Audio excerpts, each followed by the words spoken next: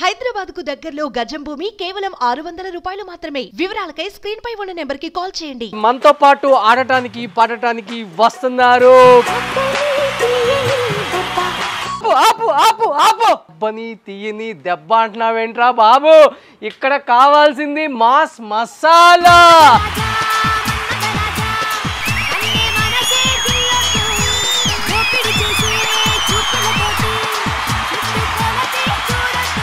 పార్టీలలో జాయిన్ అవుతున్నారు, రకరకాల సభలకు వెళ్ళిపోతున్నారు. ఏంటి ఎమ్మెల్యే సీట్కి ఏమైనా ఎక్స్పెక్టేషన్ పెట్టుకున్నారా 24కి? జనాలు ఫిక్స్ అయ్యారు ఆల్రెడీ ఈమె ఏదో చేస్తుంది. ఇంకా సినిమా వాళ్ళు నెల తిరిగేలోపు ఇంకో కండ ఉంటుంది మేడం. ఇప్పుడు దాకా మరి 2 years అయిపోతుందండి. ఇంతవరకు అంటే ఇప్పుడు ఎలక్షన్స్ కాదు కదా. పలకనమ్మకే పంచ్. జనసేన ఎందుకు అనుకున్నారు మీరు? పవన్ కళ్యాణ్ గారు యోగి అంటాను నేనైతే. కేవలం హిందుత్వం హిందుత్వం హిందుత్వం అంటే ఒక కులం అనేదే ఇక్కడ కనపడుతుంది, కానీ మేజర్ ఫ్యాక్టర్ ఎక్కడ జనానికి మంచి అనేది కులం ఎక్కడ ఉందో నాకు అర్థం కావట్లేదు. మీరు అన్నారు కదా ఇంతకు ముందు సామాజిక వర్గం వాళ్ళు అడుగుతున్నారు ఎమ్మెల్యేగా నుంచి, అదే కులం. సామాజిక వర్గం ఒక్కటే ఓట్లేస్తే కూడా గెలవరు. మీరు చేసే క్యారెక్టర్స్ కొన్ని ఉంటాయి కదా, అవన్నీ గుర్తుకొస్తాయా మేడం ఎప్పుడన్నా? అబ్బా బాబీ వద్దన్నా కృష్ణ సినిమాలో క్యారెక్టర్ చేశాను, నేను రియల్ లైఫ్ లో చేయలేదు. సో క్యారెక్టర్ చేస్తే తప్పేంటి? అంటే అప్పుడు బతుకు తెరువు కోసం ఆ స్టెప్ వేయాల్సి వచ్చిందా మేడం? నా వృత్తి కోసం నేను బయట చేస్తే తప్పేమైంది? నేను ఒక అమ్మాయిని, నాకు బాధలు ఉంటాయి, నాకు ఎమోషన్స్ ఉంటాయి, నాకు కన్నీళ్ళు ఉంటాయి, తలుపులు మూసుకొని ఏడుస్తాను అని అన్నారు కదా. ఎప్పుడన్నా అనిపించిందా ఎందుకు భర్త లేకుండా నా జీవితం ఇలా? చెప్పచ్చో లేదో తెలియదు.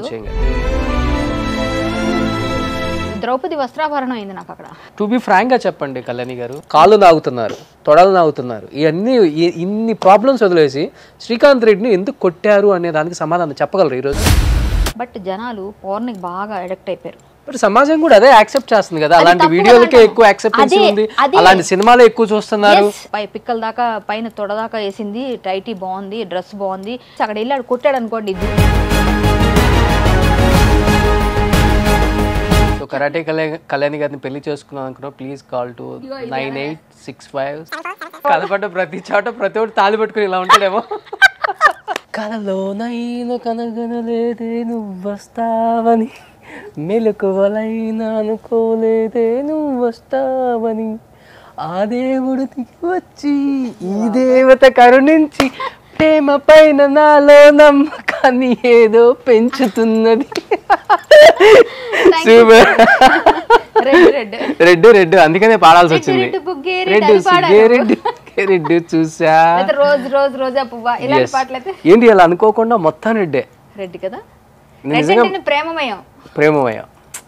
నా మీద మీకు ఎక్కువ ప్రేమ ఉందా, మీ మీద నాకు ఎక్కువ ప్రేమ? అంటే మన ఇద్దరి మీద ప్రేక్షకులకి ఎక్కువ ఉంది.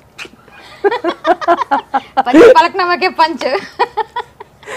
అసలుకి నిజంగా చాలా రోజులు అయిపోయింది కళ్యాణి గారు. ఈ మధ్య ఎక్కడ చూసినా కానీ హాట్ టాపిక్. యూట్యూబ్ ఓపెన్ చేస్తే కళ్యాణి గారు, యూట్యూబ్ ఓపెన్ చేయకపోయినా పడుకుంటే ఆలోచించేది కళ్యాణి గారిని. అలాంటి కళ్యాణి గారు ఈరోజు పార్టీలలో జాయిన్ అవుతున్నారు, రకరకాల సభలకు వెళ్ళిపోతున్నారు. ఏంటి ఎమ్మెల్యే సీట్కి ఏమైనా ఎక్స్పెక్టేషన్ పెట్టుకున్నారా 24కి? అంటే ఎప్పుడు ఎక్కడ వేసిన గొంగడి అక్కడే ఉండదు కదా. ఖచ్చితంగా మనం ఎక్కడొచ్చామో ఎక్కడ స్టార్ట్ అయ్యామో ఎవరైనా డౌన్ టు ఎర్త్ వస్తాము. అలా అలా ఎదుగుతున్న క్రమంలో మన జీవన విధానం మారిపోతూ ఉంటుంది. ఆ మారిపోయేటప్పుడు మనం చాలా చాలా తెలియకుండా అడుగు పెడతాము. అడుగు పెట్టిన తర్వాత కొన్ని స్టాండ్ అవ్వాలి. స్టాండ్ అయిన తర్వాత దాన్ని కొన్నిసార్లు రీచ్ అవుతాం, కొన్నిసార్లు అబాస్ పాలవుతాం. చాలా చాలా ఉంటాయి మన లైఫ్లో. అవన్నీ తట్టుకున్నప్పుడు ఖచ్చితంగా ఎందుకు వైనాట్ ఏమో నేను అవ్వకూడదని ఏం లేదు కదా. ఎందుకు అవ్వకూడదు? ఉంది మనిషి ఆశాజీవి. ఖచ్చితంగా 2024లో నేను ఎక్స్పెక్ట్ చేస్తున్నారా జనాలు అంటే చేస్తున్నారు చాలా వరకు. మా సామాజిక వర్గం కానీ బయట కానీ లేని పక్షంలో అది మనం గెలుస్తామా లేదని పక్కన పెట్టండి, అది ఫెయిట్తో మన రాతలో కూడా ఉండాలి. కానీ నేను పోటీ అయితే ఇస్తాను ఖచ్చితంగా. నెక్స్ట్ అయితే 24 తర్వాత కూడా ఇస్తాను పోటీ. కాబట్టి నేను ఎక్స్పెక్ట్ చేస్తున్నారు అనక్కర్లేదు, నేను ఎక్స్పెక్ట్ చేయకపోయినా జనాలు ఫిక్స్ అయ్యారు ఆల్రెడీ ఈమె ఏదో చేస్తుంది అని. ఏ పార్టీ నుంచి? ప్రెసెంట్ అయితే బీజేపీలో అదే ఇప్పుడైతే బీజేపీలో ఉన్నారు, అప్పటికి చెప్పలేం కదా. అది మరి పూటకొక కండవ కప్పుకునే వాళ్ళని చూస్తున్నా. అలా నేను ఇంతవరకు అయితే కప్పుకుందాం అనుకోలేదు. మరి మా పార్టీ మీద ముఖ్యంగా సినిమా వాళ్ళు నెల తిరిగేలోపు ఇంకో కండవ ఉంటుంది మేడం. ఇప్పుడు దాకా మరి అది 2 years అయిపోతుందండి ఇంతవరకు. నేను ఇప్పుడు ఎలక్షన్స్ కాదు కదా, ఎలక్షన్స్ లోనే మారాలని ఉందా, ఏమన్నా ముందు కూడా మారచ్చు.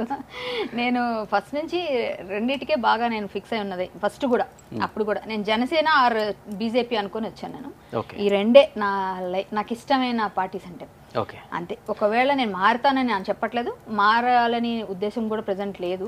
బట్ నాకు ఇష్టమైన పార్టీలు అంటే ఈ రెండే. బీజేపీ జాతీయ పార్టీ కాబట్టి నేనేం అడగను ఎందుకు వచ్చారు, ఎందుకు మారాలనుకుంటున్నారు అనేది. జనసేన అనేది ప్రాంతీయ పార్టీ కాబట్టి కొత్తగా స్టార్ట్ అయిన ఒక పార్టీ, అసలు దాంట్లో ఎవరు గెలుస్తారో ఎవరు ఓడిపోతారో తెలియని ఒక పార్టీ, అసలు పవన్ కళ్యాణ్ గారు కూడా ఏంటి పొజిషన్ అనేది తెలియని ఒక పార్టీ కాబట్టి జనసేన ఎందుకు అనుకున్నారు మీరు ఫస్ట్ లోనా? నేను జాయిన్ అవ్వకముందు ఒకవేళ మేబీ మీరు 2 పార్టీల నుంచి అనుకున్నారు కదా 24లో కూడా, ఇన్ కేస్ 24లో జనసేన నుంచే పోటీ చేయాలనుకుంటున్నారు కాబట్టి ఏంటి నేను అనుకున్నా, నేను ఫిక్స్ చేసేసారా? మీరు చెప్పారు కాబట్టి భారతే 2 అని.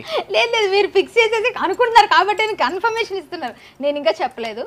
బీజేపీ అనేది నాకు అంటే నేను మోడీ గారి ఫ్యాన్ బేసికల్గా. ప్లస్ అది కాకుండా హిందుత్వాని కోసం ఏదన్నా పార్టీ ఉంది ఫైట్ చేసేది అంటే అది బీజేపీనే. ఇంకా అన్ని కూడా సెక్యులర్గా ఉంటాయి, ఇది కూడా సెక్యులర్ పార్టీనే కాదన్ను. కానీ ఏంటంటే హిందుత్వానికి పెద్దపీట వేసే పార్టీ అని నేను ఎక్కువగా ఇష్టం. ఎందుకంటే హిందుత్వ ఎజెండాతో ఉంటాను నేను, ఎందుకంటే హిందుత్వవాది నేను బేసికల్గా. సో నేను ఎక్కువ అట్రాక్ట్ అయింది ఇదే కాబట్టి ఇక్కడే ఉన్నాను, ఇక్కడే ఉంటాను. సో ఇప్పుడు నేను వెళ్ళిపోతున్నాను కాదు. ఒకవేళ మీరు అన్నట్టుగా ఒకవేళ మీరు అడిగిన క్వశ్చన్కి సమాధానంగా అయితే జనసేన పవన్ కళ్యాణ్ గారు అంటే నాకు చాలా ఇష్టం. చిరంజీవి గారు కూడా వాళ్ళు చేసే సేవ గుప్తదానాలు అన్నీ నాకు తెలుసు. నేను ఇండస్ట్రీలో ఉన్న పెద్ద దిక్కుగా ఆయన అంటే ఇష్టంగా, అలాగే పవన్ కళ్యాణ్ గారు ఒక యోగి అంటాను నేనైతే ఆయన్ని తెలియని వాళ్ళు ఏదో అనుకుంటొచ్చు, కానీ ఆయన ఒక యోగి. ఆయన ఆలోచన విధానం కానీ, ఆయన పనిచేసే తీరు కానీ, ఆలోచించే అంటే ఏ స్టెప్ తీసుకున్నా కూడా అసలు ఇలా ఆలోచించకుండా ఇలా తీసుకుంటారు. అంటే ఏదైనా చేయాలంటే స్పీడ్ ఉంటుంది వర్క్. ఎవరో ఏదైనా అయితే వెంటనే వెళ్ళిపోతారు. అసలు అక్కడ ఏంటి పరిస్థితి, సర్కమ్స్టెన్సెస్ అవన్నీ చూడరు. ఆయనకి ఏంటంటే న్యాయం అయిపోవాలి ఇమ్మీడియట్గా. అక్కడ వాళ్ళకి ఏదైనా జరగాలి, అంటే ఎక్కువ ఆ ఫీల్తో ఉన్న వాళ్ళు పైకి వస్తారు ఎప్పుడైనా రాజకీయాల్లో. ప్రజల కోసం ఏదో చేయాలని అన్ని కోట్లు వస్తుంటే వదులుకొని వస్తున్న హీరోలు ఎవరున్నారు సార్? అన్నెన్ని కోట్లు, అన్నంత సంపద, అంత పేరు అన్ని వదిలేసి తిట్టించుకుంటున్నాడు ఆయన. ఎవరెవరో తిడతారు అతన్ని, ఎవరెవరో మాట్లాడతారు. అవన్నీ చూసినప్పుడు ఇంకా అవసరం అనిపించేది జనాలకి. బట్ ఆయన ఒక యోగి, ఆయన ఒక ఫిక్స్ అయిపోయి ఉన్నారు, ఆయన చేయాలనుకున్నారు. సో అతనికి అట్రాక్ట్ అవ్వడంలో అందుకు ఒక విధంగా ఆ పార్టీకి నన్ను చాలామంది జన సైనికులు తమ్ముళ్ళు, అక్క మీరు పార్టీకి రండి, కొంచెం సపోర్ట్ గట్టిగా మీలాంటి వాళ్ళు వాయిస్ ఉండాలని అడిగారు నన్ను ఇన్బాక్స్లో వచ్చి, ఫోన్లు చేసేవారు, మెసేజ్. నేను ఇంకా జాయిన్ అవ్వలేదు అప్పటికి. బట్ నాకు పవన్ కళ్యాణ్ గారి కంటే కొంచెం ఎక్కువ మోడీ గారు అంటే బాగా ఇష్టం వల్ల నాకు ఇష్టం కూడా ఫస్ట్ నుంచి. హిందుత్వ, రాముడు, రామ జన్మభూమి, ఆయన చేసిన కొన్ని ఇవన్నీ చూసి ఇంక నేను అటు అట్రాక్ట్ అయ్యాను. అట్లని లేదు, బట్ సినిమా పరంగా ఎప్పటికి కూడా పవన్ కళ్యాణ్ గారికి ఒక హీరోగా, మేమందరం ఒక కుటుంబం వ్యక్తులుగా ఆయనకి ఎప్పుడు నా సపోర్ట్ ఉంటుంది. అంటే నేను ఒక విధంగా చెప్పాలంటే ఆయనకి హార్డ్ కోర్ ఫ్యాన్. అలా ఇంకా వాళ్ళ ఫ్యామిలీ అంటేనే చాలా ఇష్టం నాకు. అంటే కేవలం హిందుత్వాన్ని అట్ ది సేమ్ టైం జనాల సెంటిమెంట్ని అడ్డం పెట్టుకునే బీజేపీ తన అజెండా ఏంటో ముందుకెళ్తుంది, కానీ పూర్తిగా హిందూ ధర్మం అనేది ఎక్కడ కనిపించదు. కొంతమంది దగ్గర మాట్లాడే వ్యక్తుల గురించి చూస్తుంటే చాలామంది చెప్తుంటారు కేవలం హిందుత్వం హిందుత్వం హిందుత్వం అంటే ఒక కులం అనేదే ఇక్కడ కనపడుతుంది, కానీ మేజర్ ఫ్యాక్టరు ఎక్కడ జనానికి మంచి అనేది లేకపోతే ఏదైనా ఇంకోటి ఏం కనిపించదు. అంటే మీరు కులం ఎక్కడ ఉందో నాకు అర్థం కావట్లేదు. మీరు ఒక కులం కనబడుతున్నారు, కులం ఏంటి? మీరు అన్నారు కదా ఇంతకు ముందు సామాజిక వర్గం వాళ్ళు అడుగుతున్నారు ఎమ్మెల్యేగా నిల్చోమని. అదే కులం. అది కాదండి, నేను యాదవ్ హక్కుల పోరాట సమితి జాతీయ మహిళా అధ్యక్షులు. నేను పార్టీలో జాయిన్ అవ్వక ముందే. మనుషులంతా ఒకటైనప్పుడు ఎందుకు యాదవులు, రెడ్లు, కమ్మ అది నేను కాదండి. ఇది ఎప్పటి నుంచి వస్తున్న తరతరాల నుంచి వస్తున్న దీన్ని రూపం ఆపడం మన వల్ల కాదు. ఇక్కడ ఉన్న పరిస్థితి అలా ఫిక్స్ అయిపోయారు. నాకులైతే లేదు, నాకు అన్ని కులాలు ఒకటే. నేను ఎస్సీ వాళ్ళ ఇంట్లో తింటాను, రాజుల ఇంట్లో తింటాను, ఎక్కడికైనా వెళ్ళిపోతాను, ఎవరితోనైనా ఏదైనా నేను మింగిలిపోతాను. నాకు అలా లేదు, ఎందుకంటే నాకు అందరూ కావాలి. మేము ఆర్టిస్టులో మాకు అందరూ కావాలి. ఇంకొక విషయం ఏంటంటే నేను యాదవ్ హక్కుల పోరాట సమితి జాతీయ మహిళా అధ్యక్షురాలుగా గత 10 సంవత్సరాల క్రింద నుంచి ఉన్నాను. నేను పార్టీలో జాయిన్ 2-3 సంవత్సరాలు అయింది. సో నేను ముందు నుంచి రాజకీయ పరంగా ఉన్నా లేకపోయినా, డైరెక్ట్గా రాకపోయినా నేను ఒక నాయకురాలుగా ఉన్నాను ఒక సామాజిక వర్గానికి. ఎందుకంటే నేను వాళ్ళు నేను ఫైట్ చేస్తున్న పద్ధతి నచ్చి తీసుకున్నారు. సో మేకల రాములన్న నన్ను ఎంచుకున్నప్పుడు ఫైట్ చేస్తాం మేము, ఎవరికైనా ప్రాబ్లమ్స్ ఉంటే. అది నాకు ఆటోమేటిక్గా ఇది యాడ్ ఆన్ అవుతుంది ఇక్కడ. అంతేగాని మనం సామాజిక వర్గాన్ని పట్టుకొని ఎదగాలని లేదు. సామాజిక వర్గం ఒక్కటే ఓట్లేస్తే కూడా గెలవరు. సో అందరూ కావాలి, అందరూ రావాలి, అందరూ ఉండాలి. సో మనం దాని గురించి చేస్తాం. హిందుత్వ ఎజెండా అంటారా? హిందుత్వ ఎజెండా బీజేపీ పార్టీ కాదండి నేను అంటుంది. బీజేపీ పార్టీ ఫస్ట్ నుంచి కూడా రామజన్మభూమి రావడానికి ముఖ్య కారకులు కరసేవకులు వాళ్ళంతా ఎంతెంత ఇది చేశారు, ఏ విధంగా అయింది అంతా మనకు తెలుసు. అవన్నీ మనం మళ్ళీ మొదలు పెట్టక్కర్లేదు, మనకు తెలిసిన చరిత్ర అది. సో నేనేమంటానంటే హిందుత్వ పార్టీ అని నేను చెప్పడం అని కాదు, సపోర్ట్ చేసే పార్టీ అంటాను. హిందుత్వ పార్టీ అని పూర్తిగాను, ఎందుకంటే సెక్యులర్ దేశం ఇది, సెక్యులర్. మనం అలాంటప్పుడు వాళ్ళందరినీ వదిలేసి మనం హిందుత్వానికే ఓటేస్తున్నారని నేను చెప్పను. కానీ ఎక్కువ ఎక్కడైనా ప్రాబ్లం ఉంది అంటే డైరెక్ట్గానో ఇండైరెక్ట్గానో, ఇప్పుడు మనకి సంఘ్ కానీ వీళ్ళందరూ కనిపించరు, వెనక నుంచి బ్యాక్గ్రౌండ్ చాలా పని చేస్తుంటారు. మనం ముందుకు వచ్చి కొంతమంది పని చేస్తుంటారు మాలాంటి వాళ్ళ ఫేస్, బట్ వెనక చాలామంది చాలా రకాలుగా వర్క్ చేస్తుంటేనే ఈరోజు ఇలా ఉన్నాం మనందరం. అంతేగాని అనేవాళ్ళు బురదేసేవాళ్ళు ఎన్నైనా వేస్తారండి. కొంతమంది మాటల్లో లేదంటే వాళ్ళకి అది ఇంట్రెస్ట్ లేకపోవచ్చు. ఒక్కొక్కరికి ఒక్కొక్కటి ఉంటుంది. నాకు ఇంట్రెస్ట్ ఇది, నాకు ఇష్టమైన సబ్జెక్టు. రాజాసింగ్ గారు ఉన్నారు, ఆయన హిందుత్వాన్ని కొట్లాడతారు. సో నేను చిన్నప్పటి నుంచి రామనామస్మరణతో బ్రతికాను, పెరిగాను. రామనామస్మరణ గురించి హరికథలు చెప్తాను. ఇవన్నిటితో నా నరనరాల్లో నేను ఇది హిందూ రాష్ట్ర అని మేము అంటాం జనరల్గా. ఎందుకంటే జైతు జైతు హిందూ రాష్ట్ర అంటాం. యాక్చువల్గా మనం పుట్టింది పవిత్రమైన భారతదేశంలో. మన బొట్టు, మన కట్టు, మన తాలూకా సంస్కృతి సంప్రదాయాలు, మన భారతం, మన రామాయణం ఇవన్నీ చెప్పుకుంటుంటాం. ఇలాంటి భారతదేశంలో హిందుత్వం కోసం అన్ని ప్రాబ్లమ్స్ వచ్చి గుళ్ళ మీద దాడులు, మతపరంగా దాడులు చేస్తుంటే బాధపడక ఏం చేస్తామండి? అలాంటప్పుడు గట్టిగా ఫైట్ చేయాల్సిందే, చేస్తున్నాం కూడా. సో ఒక బీజేపీ అనే కాదు, నేను ఎక్కడున్నా నేను ఇది చేస్తాను. ఈ పార్టీ అనే కాదు, నేను ఎక్కడున్నా. ఎందుకంటే ఒక బీజేపీకి ఆపాదించక్కర్లేదు, నేను ఏ పార్టీలోనా నేను చేస్తాను. ఎందుకంటే ఒకవేళ పార్టీ అధిష్టానం వద్దండి మీరు వెళ్ళొద్దు అన్నా కూడా, అంటే కొన్ని ఆపుకోలేము కదా. కొన్నిసార్లు వాళ్ళని కన్విన్స్ చేశానే అది తప్పండి, వాళ్ళకి ఇబ్బంది కలుగుతుంది, వెళ్తాను. ఎందుకంటే నేను హెల్ప్ కంటే ఫస్ట్ వెళ్తా. ఒకవేళ ఏదైనా ప్రాబ్లం ఉంటే ఫస్ట్ ఫైట్ చేస్తా. అది నాకు జీర్ణించుకుంది. అంటే డే 1 నుంచి చూస్తున్నాను మిమ్మల్ని నేను. అంటే మీకు పోరాటం చేయాలన్న తపన ఎక్కువ ఉంటుంది, పోరాటం చేస్తూనే ఉంటారు.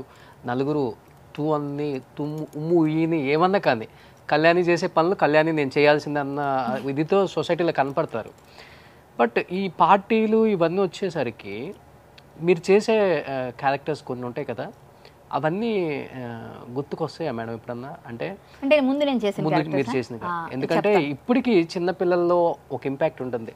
అబ్బా బాబీ వద్దన్నా కృష్ణ సినిమాలో అంటే మిమ్మల్ని చూస్తే ఫస్ట్ ఆ డైలాగ్ అంటాం. 100లో 99 మంది అదే అంటారు బయటకు వెళ్ళినా. అమ్మ బాబీ వచ్చిందిరా అంటారు, అదే అంటారు ఎక్కడికి వెళ్ళా. ఇది బాబీ ఈ రెండు బాగా యాక్చువల్గా క్యారెక్టర్ సపరేట్ అండి. నేను ఏదైనా చేస్తుండొచ్చు కాక. అలా అయితే ఇప్పుడు కొంతమంది చాలా వ్యాంపిష్ రోల్స్ చేసిన వాళ్ళు ఉన్నారు.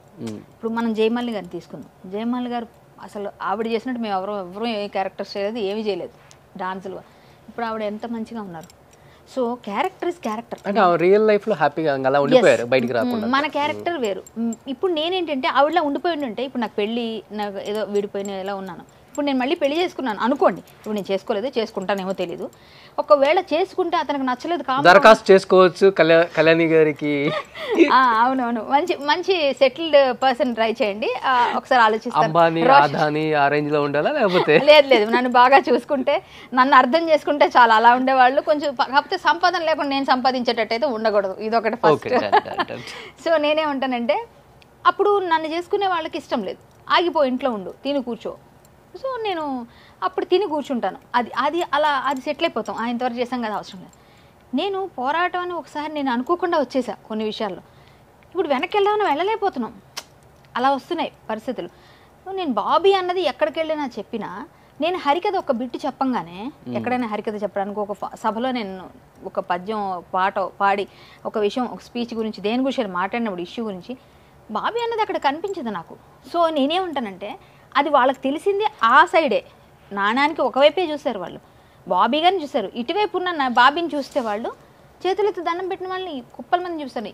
మీరు కావాలంటే నాతో డైరెక్ట్గా మీరు వస్తే కూడా నేను నిరూపిస్తాను మీకు. అంటే అప్పుడు బతుకు తెరువు కోసం స్టెప్ వేయాల్సి వచ్చిందా మేడం? నేను వచ్చిన కొత్తలో నేను క్యారెక్టర్స్ చేయకపోతే ఎవరు పెడతారు నాకు ఫుడ్? నెక్స్ట్ నేను చెప్తాను, మీరు అందరూ అన్నట్టుగా నేను కరాటే నేర్చుకున్నాను, నేను black belt national gold, plus నేను సంగీతం నేర్చుకున్నాను, హరికథ నేర్చుకున్నాను, పాటలు పాడతాను, లలిత సంగీతం, శాస్త్రీయ సంగీతం, సినిమా సంగీతం, ఫోక్ సంగీతం అన్నీ పాడతాను. నెక్స్ట్ నేను డాన్స్ చేస్తాను, మామూలు క్లాసికల్ చేస్తాను, వెస్ట్రన్ చేస్తాను, ఫోక్ చేస్తాను, అన్నీ చేస్తాను. అంటే ఆల్ రౌండర్ అనుకోండి. సింపుల్గా యాంకరింగ్ చేసేదాన్ని, చిన్న చిన్న జింగిల్స్ పాడేదాన్ని. పప్పెట్రీ షోస్కి నేను చాలాసార్లు డబ్బింగ్ చెప్పాను. వచ్చిన కొత్తలో నేను చేయంది ఏం లేదు, ఇలా పాడుతూ ఉదయం అంతా షూటింగ్ చేస్తే చిన్న చిన్న క్యారెక్టర్స్, ఈవినింగ్ వెళ్ళి ఆర్కెస్ట్రాలో పాటలు పాడాను ఇదే హైదరాబాద్లో. నేను వెళ్ళి డబ్బింగ్లు చెప్పాను. 300 రూపాయలు ఇచ్చేవారు. అలా 300, 200 అట్లా అట్లా వచ్చేవి అప్పట్లో. అంటే నేను అంత తక్కువ 600 ఎంతో ఆర్కెస్ట్రా పాట పడితే 1000 రూపాయలు అంతే. అప్పట్లో 2000లో వచ్చాను నేను. సో నేను చాలా కష్టాలు పడ్డాను, చాలా ఇబ్బందులు పడ్డాను, అన్నీ పడ్డాను. కానీ కాస్టింగ్ కౌచ్కి ఎందుకు గురి కాలేకపోయాను అంటే, అంటారు కదా కాస్టింగ్ కౌచ్ ఉంది ఇండస్ట్రీ అంతా అది ఇదని. నా కరాటే నన్ను బాగా కాపాడింది. కరాటే అనే పేరు కొట్టారు, చాలా మంది కొట్టుంటాను రోషన్, క్లియర్గా కొట్టాను, చాలా మంది కొట్టాను. నిజంగా నేను కొట్టాను. మొన్న ఒకటి చూసారు మీరు డైరెక్ట్గా, నేను కొట్టాను. తర్వాత వస్తాను దగ్గరికి. నేను కొడతా అంటే నాకు కోపం వచ్చిందంటే ముందు చెప్తాను, వినకపోతే స్పీడ్గా ఉంటాను. నేర్చుకున్న వాళ్ళకి ఆ స్పీడ్ ఆటోమేటిక్గా బాడీలో ఉంటుంది. సో నేను చాలాసార్లు చాలామంది ఫైట్ చేశాను, చాలామందిని కొట్టాను. అది అంతా చెప్తే పెద్ద స్టోరీస్ ఉన్నాయి, అవన్నీ కాదు, కొట్టడం అయితే కొట్టాను. సో నాకు అది అంటే నన్ను చూడంగానే ఏంటి అన్నట్టు మాట్లాడతాను నేను. ఫస్ట్ అనగానే ఫస్ట్ భయపడతాడు, వెనక్కి వెళ్ళిపోతాడు అనమాట. మనం కవ్విచ్చినప్పుడు, మనం నవ్వించినప్పుడు, అవతల వాళ్ళ మీద పడిపోయినప్పుడే మన గురించి ఆలోచిస్తారు వాళ్ళు. మనం ఎప్పుడైతే సీరియస్గా అన్నాం అనుకో, వాళ్ళు రారు అంత వేరం తొందరగా. ఇదే నేర్చుకోవాలి ప్రతి అమ్మాయి. ఇక్కడ వీళ్ళు ఏంటంటే అవకాశాల కోసం మీద ఫస్ట్ వెళ్ళి వాళ్ళ ఒళ్ళో ఇళ్ళో కూర్చుంటారు, ఫస్ట్ ఆటోమేటిక్గా అంటారు. సో నాకు అవన్నీ కొంచెం తప్పించుకోగలిగాను నేను ఈ కరాటే అన్న ట్యాగ్ లైన్తో. సో నేను కూడా స్ట్రిక్ట్గా ఉండడం వల్ల ఏమో అందుకే ఇంత ఓపెన్గా డేర్గా మాట్లాడతాను నేను. ఎవరి దగ్గర అయినా సరే ఏదైనా ఓపెన్గా అలాగే చేస్తూ ఉంటుంటే ఈ పాటికి మనం ఇన్ని మాట్లాడుతున్నారు కానీ వేరే విధంగా మాట్లాడలేకపోతున్నాను. ఎందుకు మాట్లాడలేకపోతారని నేను అలా ఎందుకు లేరు అంటే నేను అలా చెయ్యలేదు ఏ రోజు. నేను ఏదన్నా ఇలా మీరు అన్నారు, వాళ్ళ పార్టీ వాళ్ళు తిడతారు, అదంటారు ఇదంటారు, పెద్ద పెద్ద వాళ్ళని తిట్టారు, మనల్ని ఎంత అనుకోవాలి. పవన్ కళ్యాణ్ గారి కంటే నేను ఎక్కువ కాదు. సో అలాంటి వాళ్ళని తిడుతున్నప్పుడు మోడీ గారిని అంటున్నప్పుడు నన్ను అంటూనే ఉంది, నేను పిపీలు కానీ. సో నేను అది పట్టించుకోను. కానీ వ్యక్తిగతంగా నాకు అంటే క్యారెక్టర్ ఎప్పుడు నేను బిల్డ్ చేసుకుంది అలాగే ఉంది. ఎందుకంటే నాకు బికాజ్ ఆఫ్ హరికథ, నా బేస్, నా మ్యూజిక్ ఫ్యామిలీ నుంచి వచ్చాను. అదంతా నాకు బాగా ఉపయోగపడింది. ఇండస్ట్రీలో నేను డైలాగ్ డెలివరీకి కానీ, పెద్దవాళ్ళతో పరిచయాలు ఉన్నప్పుడు వాళ్ళ దగ్గర ఉన్న ఒబీడియన్స్తో కానీ నేను అందరి దగ్గర ఆ విధమైన ఇది ర్యాపో తెచ్చుకున్నాను. సో ఏంటంటే క్యారెక్టర్సే మన క్యారెక్టర్కి ఆపాదించుకోకూడదు, అది కాదు. నా క్యారెక్టర్ ఎప్పుడు కైండ్నెస్, మ్యాక్సిమం ఎవరికైనా సపోర్టింగ్, ఎవరికైనా ఏమైనా ఉంటే వీలు ఉంటే చిన్న చిన్న హెల్ప్ అయినా మనకు చేతనైంది ఉన్నంతలో చేయటం, ఎవరికి కష్టం వస్తే ఆదుకోవడానికి వెళ్ళిపోవడం, అవసరమైతే తిట్లు కాసేయడం, బాధలు పడిపోవడం, ఏడ్చేయడం, ఇంట్లో కూర్చొని ఒక్కదాన్ని రాత్రి వెళ్ళి ఏడుస్తూ ఉంటాను నేను. ఎందుకంటే అన్నీ గుర్తొస్తాయి. నేను కూడా అమ్మాయిని కదా, అమ్మాయిలు సహజంగా కొంచెం వెళ్తాను. నేను గట్టిగా ఉంటాను కానీ చాలా సున్నితమైన మనస్తత్వం. బయటికి గట్టిగా ఉన్న లోపల ఆ ఫీల్ ఉంటుంది కదా, అది టచ్ చేసేసరికి ఆ పాయింట్ ఎవరో ఒకటి కామెంట్ చూస్తాను ఫేస్బుక్లో, ఏడుపు వచ్చేస్తుంది. తలుపులన్నీ వేసేసి ఒక్కదానికి వచ్చిన ఒక 10 నిమిషాలు గట్టిగా అంటే ఓపెన్ ఏడుస్తాం కదా, అలా ఏడిచేస్తా. బయట ఓపెన్ అయిపోగా నేను ఫ్రీ అయిపోతాను. మళ్ళీ మొహం కడిగేసుకొని మళ్ళీ మామూలుగా మా అమ్మ దగ్గరికి వెళ్ళి అమ్మ ఏంటి ఏముండో అని చెప్పి అడుగుతా. ఇంత ఏడిచేస్తా లోపల. అంటే నేను ఉన్నదంతా ఏ రోజు కారో తీసేస్తా బయటికి. ఏడుపు వస్తే 2-3 రోజులు ఏడుస్తూనే ఉంటాను నేను. ఎందుకంటే బయట ఆడను, లోపల ఏడుస్తా. ఈరోజు ఓపెన్ చెప్తున్నా, నేను అంత పెయిన్ ఉన్నా సరే ఆ పెయిన్ తీసుకుంటా. Show heart to heart with Roshan. Okay, అయితే నా హార్ట్ లో ఉన్నదంతా నా హార్ట్ కూడా అక్కడే ఉంది కాబట్టి నీ హార్ట్ తో అలా చెప్పేస్తున్నా. అందుకే బట్ చాలా మంది కమిట్మెంట్ అడిగితే కొట్టేసిన రోజులు ఉన్నాయి, నాకు బాగా తెలుసు, అది విన్నాను కూడా. బట్ ఒక పెద్ద కమిడియన్ ఒక పొజిషన్కి వచ్చిన తర్వాత మీరు అండ్ ఆయన కూడా ఒక షూట్లో ఎక్కడ అవుట్డోర్లో కమిట్మెంట్ అడిగారని చెప్పేసి నైట్ పిచ్చ కొట్టుడు కొట్టి అసలు అది వేరే లెవెల్లో పెద్ద యుద్ధం జరిగిందని విన్నాను నేను. అవన్నీ మిమ్మల్ని తొందరగా సాహసం చేయరు ఎవరు క్వశ్చన్ అడగటంలో, బట్ నేను ఎవరికైనా కానీ సాహసించి అడుగుతాను. ఆ కమెడియన్ అప్పట్లో అది అయిపోయింది, అడిగితే గొడవ అయింది, అదంతా ఓకే. కానీ అడుగుతారు, అది కామన్గా వాళ్ళు ఏదో ప్రయత్నం వాళ్ళు చేస్తారు ఏం కామెడీగా చేస్తే. సో నేను తప్పించుకునే విధంగా తప్పించుకున్నాను, గొడవ అయింది కొంచెం, అవన్నీ అంతా అయిపోయింది. ఇప్పుడు అవన్నీ కొంతమంది కమెడియన్స్ లేని వాళ్ళు ఇప్పుడు అవన్నీ మాట్లాడుకోవడం కూడా కరెక్ట్ కాదు అవన్నీ. కానీ ప్రతి మనిషికి అయినట్టే మనకి అవుతాయి కొన్ని ఇన్సిడెంట్స్, అవి మనం ఓవర్కమ్ చేస్తూ వెళ్ళిపోవడం. మనం ఎంతవరకు ఇప్పుడు ఎలా తప్పించుకోగలుగుతున్నాము, ఎలా వెళ్ళిపోతున్నాం అనేది చేసుకోవాలి. మనం గొడవలు చేస్తుంటే వాళ్ళకి తెలుసు, వాళ్ళు ఎవరు నా దగ్గర రారు, ఎందుకంటే ఎందుకురా బాబు అని. ఇప్పుడు కూడా చెప్తున్నా, నువ్వు అన్నావు కదా అప్లికేషన్ పెట్టుకోండి అని, ఎవరు పెట్టరు. ఎందుకు చెప్పాలా? భయం. ఫస్ట్ భయం, ఎందుకంటే ఈవిడితే ఎందుకు రా బాబు మనకి అనుకునే టైం ఉంటారు. సో ఎవ్వరు రారు, ఇలా ఉంటుంది నా పరిస్థితి. అంటే మా కెమెరామెన్స్ అప్లికేషన్ అనగానే ఇద్దరు ఎంబట చూసారు, ఎప్పుడెప్పుడు అప్లికేషన్ ఫిల్ చేద్దామా అని. వాళ్ళ తమ్ముళ్ళ ఉన్నారు, అవసరం లేదు, కష్టం కష్టం కష్టం. వాళ్ళ తమ్ముళ్ళ ఉన్నారు, కొంచెం ఉండాలి కదా, సరిపోయేడు చూడనట్టు చూడండి. ఎంత ఉండాలండి మినిమం?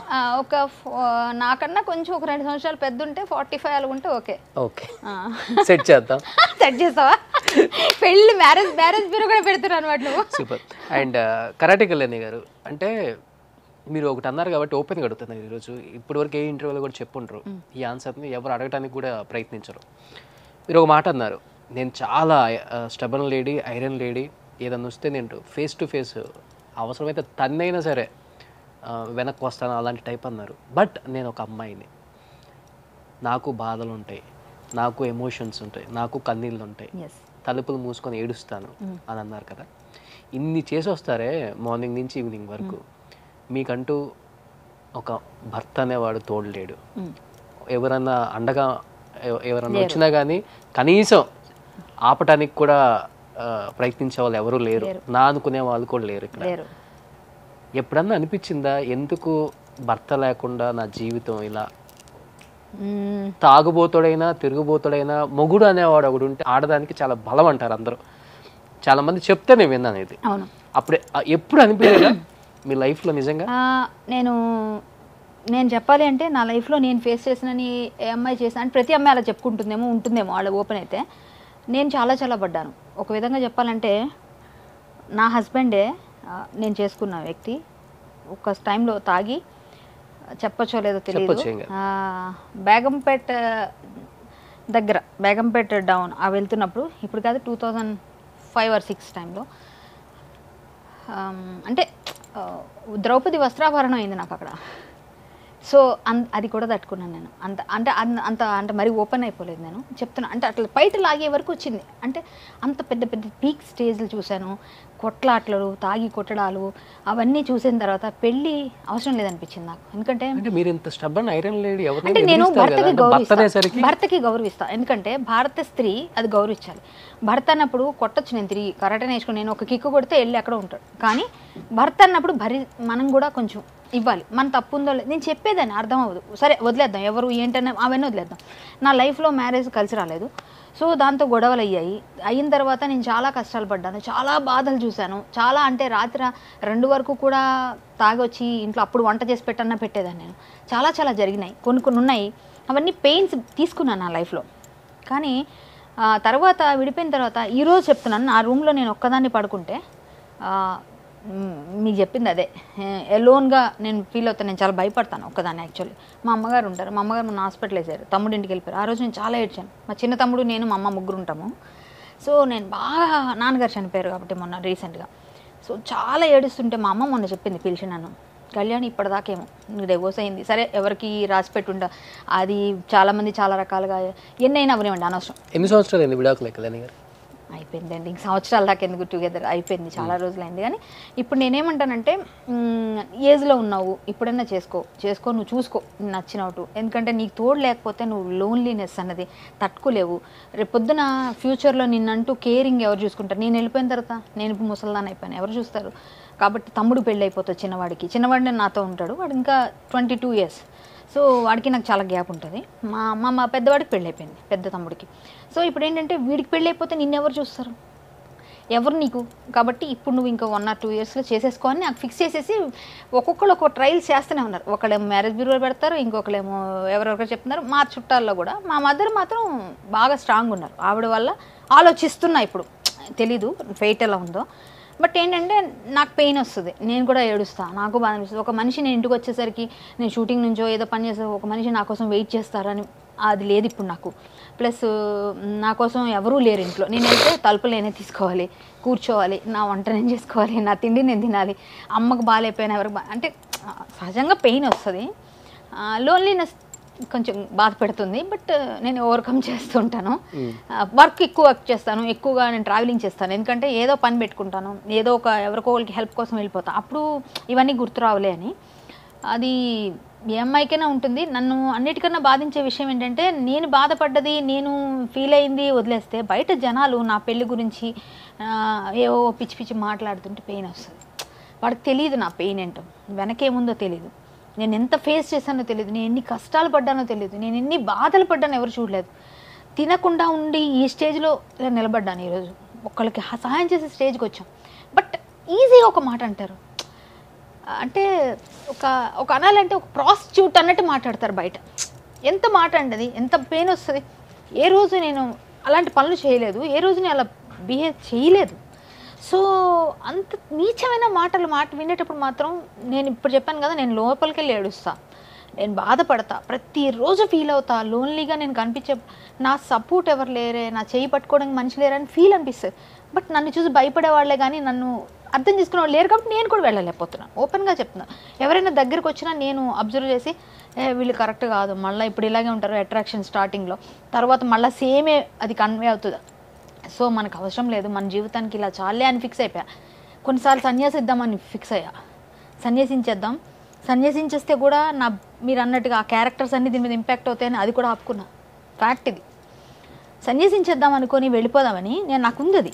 బట్ ఏంటంటే అవసరం లేదు మనకి, సన్యాసి జీవితం బెటర్. దేవుడు రాముడు మన కృష్ణుడు పాట పాడుకుని ఎలాగో గుడి కడుతున్నా, ఆ గుడికి శంకుస్థాపన అయింది. సో అటువైపు వెళ్ళిపోదామని పూర్తిగా అనుకున్నప్పుడు సన్యాసిస్తే కూడా బాబీ లేకపోతే వ్యాంప క్యారెక్టర్లు చేసింది, స్వామిని లేకపోతే మాతాజీ ఇలాంటి మాటలు కూడా ఫేస్ చేయాల్సి వస్తే నేను ఆపుకున్నాను. నేను నాకు పర్సనల్గా ఏది చేసే శక్తి, సెలబ్రిటీగా ఎంత పేరు వస్తుందో, ఎంత పాపులారిటీ వస్తుందో అంత మనకి ప్రైవసీ కానీ, మనకంటూ బ్యాడ్ కామెంట్స్ కానీ మనకున్నంత ఇది ఇంకొకరికి ఉండవు.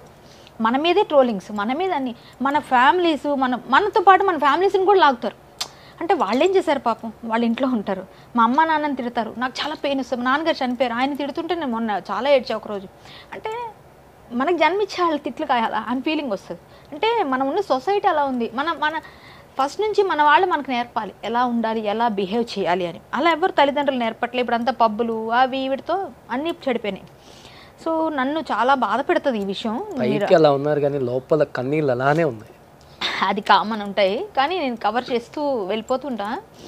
నేను మాటలు బాగా వింటున్నాను అందరివి, అది పెయిన్ వస్తుంది. నువ్వు అడిగేసరికి నాకు అక్కడ టచ్ అయింది. వాళ్ళు పెట్టే కామెంట్స్, నేను ఏది చేసినా దానికి కామెంట్ పెడతాను. నేను క్యారెక్టర్ చేశాను, నేను రియల్ లైఫ్లో చేయలేదు.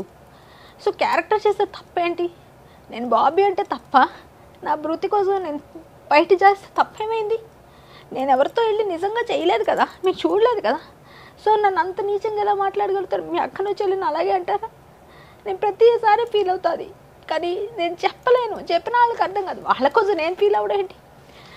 సో ఫ్యామిలీ చాలా మంచి ఫ్యామిలీ నుంచి వచ్చి ఇలాంటి మాటలు పడుతున్నాం. ఒక ఇండస్ట్రీకి వచ్చాము, క్యారెక్టర్స్ చేసామని ఇన్ని మాటలు పడాలా అనిపిస్తుంది.